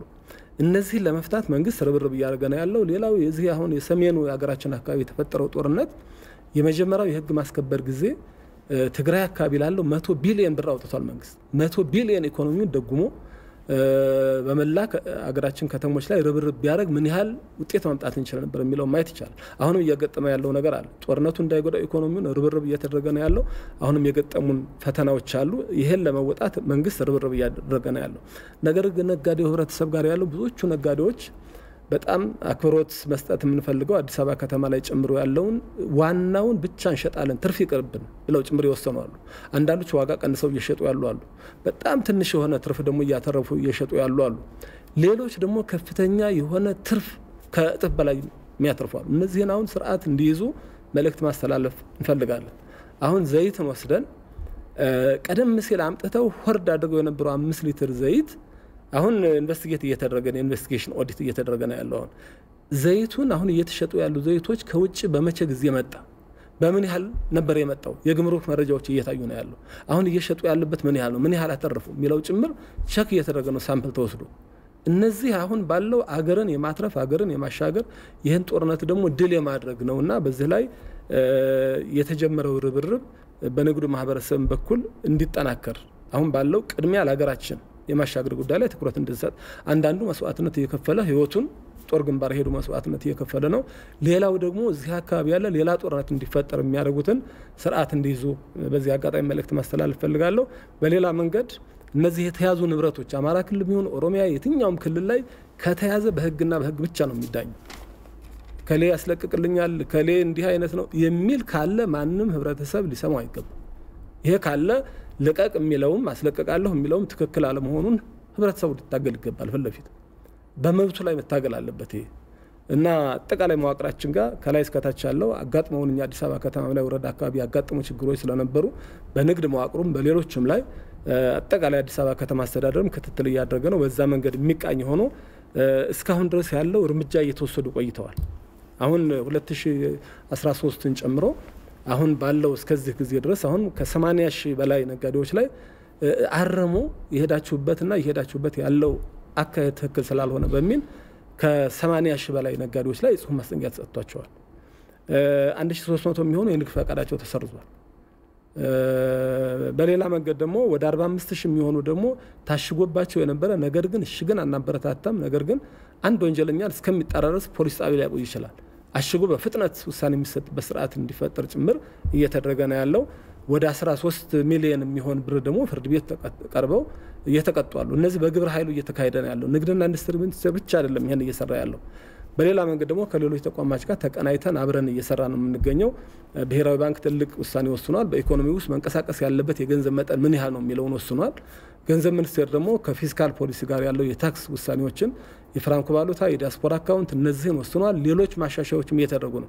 የማክሮ ኢኮኖሚ ኮሚቴውም መንግስትም እንደ መንግስት ትልልቅ ውሳኔዎች እየወሰነ ነው። በዚህ ላይ ግን ሁላችንም ተረባርበን ይሄን አገር ለማሻገር ችግሮቹን ለመፍታት ይሄ ችግር ጊዜያዊ ችግር ነው የሚቆይና መሰረታዊ ችግር አይደለም። ጦርነቱ በድል እንወጣለን። የኢትዮጵያ ህዝብ ከጫፍ እስከ ጫፍ ተንቀሳቅሷል። ጁንታውንና ይሄን አሸባሪ ቡድን ደግሞ ዳግም ላይ መለስ በሚያደርግ መንገድ ርብርብ እየተደረገ ስለሆነ ይሄ የሚቆይ አይሆንም። በሌላ መንገድ ደግሞ አሁን ያለው የኑሮ ውድነት ኢትዮጵያ በጣም ትልቅ ምቅ ያላት ሀብት ያላት ሀገር ነችና ሁላችንም ተባብረን መስራት እስከቻልን ድረስ ይሄ አጭር ጊዜ ችግር ነው። አጭር ጊዜ ችግሩን ደግሞ ተረባርበን በሸማቹ ማህበረሰብ በነጋዴውም በተቆጣጣሪ ተቋማትም በሁሉም መስሪያ ቤት ተጋግዘን ሚዲያዎችም ጭምር እስከሰራን ድረስ ይሄን ጊዜ እንሻገረዋለን። ሁላችንም ግን በጋራ መቆም አለብን የሚል አስተያየት ነው። በጣም አመሰግናለሁ አቶ ሸቴ። አቶ መላኩ አጠር አድርገው ለነጋዴው በተለይም መልእክት በዚሁ እንዲያስተላልፉ የመጨረሻ ሀሳቦትን እንዲናገሩ። መልካም። ምናልባት ቅድም ያነሳው የዚህ ዘይቱን በተመለከተ ፋብሪካዎቹ በቁጥር በጣም ብዙ ናቸው። አሁን ወደ 225 ደርሰዋል። ከዚህ ውስጥ የተሻለ የማጣራት አቅም አላቸው የምንላቸው ወደ 32 የሚደርሱ ናቸው። በሀገራችን የቅባት እህል የምርት መጠን ከአጠቃላይ ምርቱ ውስጥ ወደ 2.7% ነው የሚሸፍነው። ለቅባት እህሎች ማልሚያ እየዋለ ያለው የመሬት ስፋት ከ6.64% ነው። ይሄ መቀየር አለበት የሚለውን ከግብርና ሚኒስቴር ጋር እየሰራን ነው። አብዛኞቹ አሁን ፋብሪካዎቻችን በ30% አካባቢ ባለ የማምረት አቅማቸው ነው እየሰሩ ያሉት። ይህንን ለማሳደግ ግን ትልቁ ችግር የጥሬ ዕቃ አቅርቦት ችግር ስለሆነ በሀገሪቱ ውስጥ ሊታረሱ የሚችሉ መሬቶችን በስፋት ባለሀብቶችን በማሰማራት በማምረት የጥሬ ዕቃ አቅርቦት ችግሮችን በመፍታት ምናልባትም ከኛ የተረፈ ምርት ማምረት የሚቻልበት ሁኔታ ይኖራል የሚል እምነት አለን። ዋናው ማነቆ ግን የጥሬ ዕቃ አቅርቦት ስለሆነ ለጊዜው ከውጭም ጭምር ጥሬ ዕቃ በማምጣት እነዚህ ፋብሪካዎች ሊሰሩ የሚችሉበትን ሁኔታ የማመቻቸት ነው። በዘላቂነት ግን ሰፊ መሬት በማረስ ለነዚህ ፋብሪካዎች ግብአቱ የሚሆኑ ጥሬ ዕቃዎችን የማምረት ለገበያው ደግሞ በተመጣጣኝ ዋጋ ምርቱን የማቅረብ ስራ ይሰራል ነውና ይሄ ከግብርና ሚኒስቴር ጋር የተጀመረ ስራ ነው። እንግዲህ ባጭር ጊዜ አንዳንዶቹ ነገሮች በአንድ አመት በሁለት አመት ላያልቁ ይችላሉ፣ ግን ዘላቂ የሆነ ለውጥ ለማምጣት በሚያስችል መንገድ በዚህ መንገድ እየተሰራ ያለበት ሁኔታ እንዳለ እንዲታወቅ ነው። ስለዚህ አሉን ማለት ነው። ይሄ ብቻ አሁን ለምሳሌ ስጋን ብናይ 200,000 ሜትሪክ ቶን ስጋ ፕሮሰስ ማድረግ የሚችሉ ፋብሪካዎች አሉን። ግን ከጥሬ ዕቃ አቅርቦት ጋር ተያይዞ ያለ ሳፕላይ ቼኑ ጋር ያለ ችግሮች መፈታት አለባቸው። ምክንያቱም እስካሁን ድረስ እስከ 19956 ሜትሪክ ቶን ነው በአመት ኤክስፖርት እያደረግን ያለ ነው። ይሄ ማለት ከማምረት አቅማቸው በአማካይ ወደ 10% አካባቢ የሚጠጋ ነው እየሰራንባቸው ያለው። ሌላው አቅም እየባከነ ያለ አቅም ነው ማለት ነው። ዘይት ፋብሪካዎችም ላይ ተመሳሳይ እና ለዚህ የሚሆነውን የጥሬ ዕቃ አቅርቦት የግብአት አቅርቦት ችግሮችን ከግብርና ሚኒስቴር ጋር በመቀናጀት ለመፍታት ጥረት እየተደረገ ያለበት ሁኔታ ነው ያለው። ስለዚህ ዘይቱም ደረጃ በደረጃ በዚህ መንገድ ልማት ያገኛል። ማስተላለፍ የምፈልገው መልእክት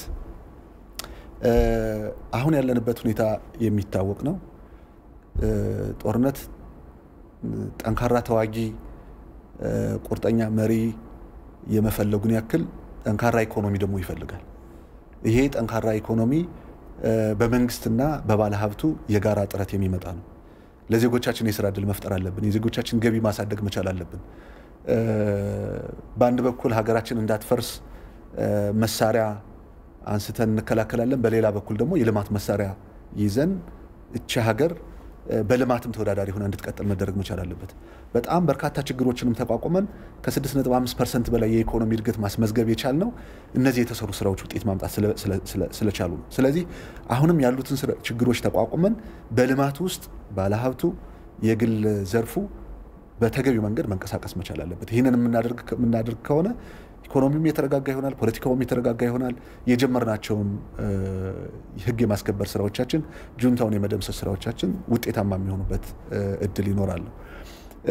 አሁን የምናተርፈው ሀገርን ነው። የሀገርን የማትረፍ ንግድ ከሁሉም ንግዶች ይበልጣል። ሀገር ስትተርፍ ራስን ማትረፍ ይኖራል። ሀገርን ካላተረፍን እኛም አንተርፍም። ያሰባሰብነውም ሀብት ምናልባትም ጠላት ይጫወትበት ካልሆነ በስተቀር እኛ ልንበለው አንችልም። ስለዚህ የሚበልጥብንን ነው ማትረፍ መቻል ያለብን። ዘላቂውን ነው ማትረፍ ያለብን። ሀገርን ካተረፍን ቀጥሎ ያለውን ነገር ማትረፍ ቀላል ነው የሚሆነው። ስለዚህ የተከፈተው ሁለት ግንባር ነው። አንደኛው ቀጥታ የጦርነት ግንባር ነው። ሁለተኛ በኢኮኖሚ አሻጥር ሀገርን የመበተን ግንባር ነው የተከፈተው። ስለዚህ በጦርነቱ በኩል ያለውን በድል አድራጊነት ህዝባችን፣ መከላከያ ሰራዊታችን፣ በዚያ ላይ የተሰማራው ሰራዊታችን ተገቢውን ተልእኮውና ግዳጁን እየተወጣ ነው። እዚያ በኩል ህይወቱን መስዋዕት እየሆነ ያለ ኃይል አለ። እዚህ ደግሞ ቢያንስ ትርፋችን መስዋዕት አድርገን ትልቁን ትርፍ ሀገርን የማትረፍ ስራ በውጤታማነት ይህኛውን ግንባር ስኬታማ ማድረግ መቻል አለብን። በዚህ ረገድ ባለፉት ወራት በሰራናቸው ስራዎች ቀናይ በሆነ መንገድ ከመንግስት ጋር ተባብሮ ለመስራት አንዳንዶቹ ፋብሪካዎችንም ጭምር ለ6 ወር ያለ ትርፍ መንግስት እየሰራበት የሚፈለገውን ምርት ለገበያ ሊያቀርብበት ይችላል ብለው ቁርጠኝነታቸውን ያሳዩን ባለሀብቶች አሉ። ትርፍ አንፈልግም ያላችሁትን ነገር ተቀብለናል፣ እኛም ዘማቾች ነን። የኛ ውትድርና ግን ተራራ ሳንወጣ ቁልቁለት ሳንወርድ ምሽግ ሳንቆፍር የኮዳ ውሃ ሳናንጠለጥል ደረቅ ኮቸሮ ሳንበላ ከቤተሰቦቻችን ሳንነጥል ከባለኮከብ ሆቴሎች ሳንወጣ ወይም ከተሻለው ቤታችን ሳንወጣ እዚሁ ሆነን ታግለን ይሄንን የኢኮኖሚ አሻጥር እናመክናለን የሚል መግባባት ላይ ባለሀብቱ ላይ ተደርሷል። ይሄን በተጨባጭ ለህብረተሰቡ ማሳየት ይኖርብናል። እነዚህ ምክንያት የሌላቸውን የኑሮ ውድነት ችግሮች መፍታት ያስፈልጋል። ምክንያታዊ የሆኑትን መቀበል የግድ ነው። ቅድም ስናነሳ እንደነበረው ምክንያታዊ የሆኑትን መቀበል ግድ ነው። ምክንያት የሌላቸውን የኑሮ ውድነት ችግሮች ግን ይሄንን ሰራዊት ሌላ ሰራዊት አይደለም ይሄን ሰራዊት በማዝመት መፍታት አለብን። አንደኛው ሰራዊት ግንባር ላይ ነው ያለው፣ ሁለተኛው ሰራዊት ደግሞ መሀል ላይ ሆኖ የኢኮኖሚ አሻጥሩን በመታገል ረገድ ኃላፊነቱን መወጣት መቻል አለበት። ይሄን በማድረግ ረገድ መንግስት ከህዝቡ ጋር ሆኖ የጀመራቸውን ስራዎች ስኬታማ ለማድረግና በተጠያቂነት መንፈስ ለመፈጸም ዝግጁ መሆናችን ለማረጋገጥ ወዳለሁ። በሁሉም ግንባሮች ግን በአጭር ጊዜ ውስጥ አሸናፊ ሆነን የኢትዮጵያን ታላቅነት ዳግም እንደምናረጋግጥና እንደምናስመሰክር ሙሉ እምነት አለኝ። በጣም አመሰግናለሁ። ጥሩ ውይይት ነው ያካሄድነው። የንግድና ኢንዱስትሪ ሚኒስትሩ አቶ መላኩ አለበ እንዲሁም ሚኒስትር ዴኤታው አቶ እሸቴ አስፋው እዚህ ስቱዲዮ ተገኝታችሁ በእኛ በኩል እንዲሁም ደግሞ ከተመልካቾች ለተነሱ ጥያቄዎችና ሀሳቦች ለሰጣችሁ ማብራሪያ ከልብ አመሰግናለሁ። ተመልካቾች ከኢትዮጵያ ቴሌቪዥን ሲተላለፍላችሁ የነበረው የወቅታዊ ውይይታችን በዚህ ተጠናቋል። ሁናቸው ታየ ከመላው የስቱዲዮ ባለሙያዎች ጋር በጋራ በመሆን አብረናችሁ ቆይታ አድርገናል። ስትሳተፉ ሀሳብ ስትሰጡ ለነበራችሁ ተመልካቾቻችንም ከልብ እናመሰግናለን። ጤና ይስጥልን።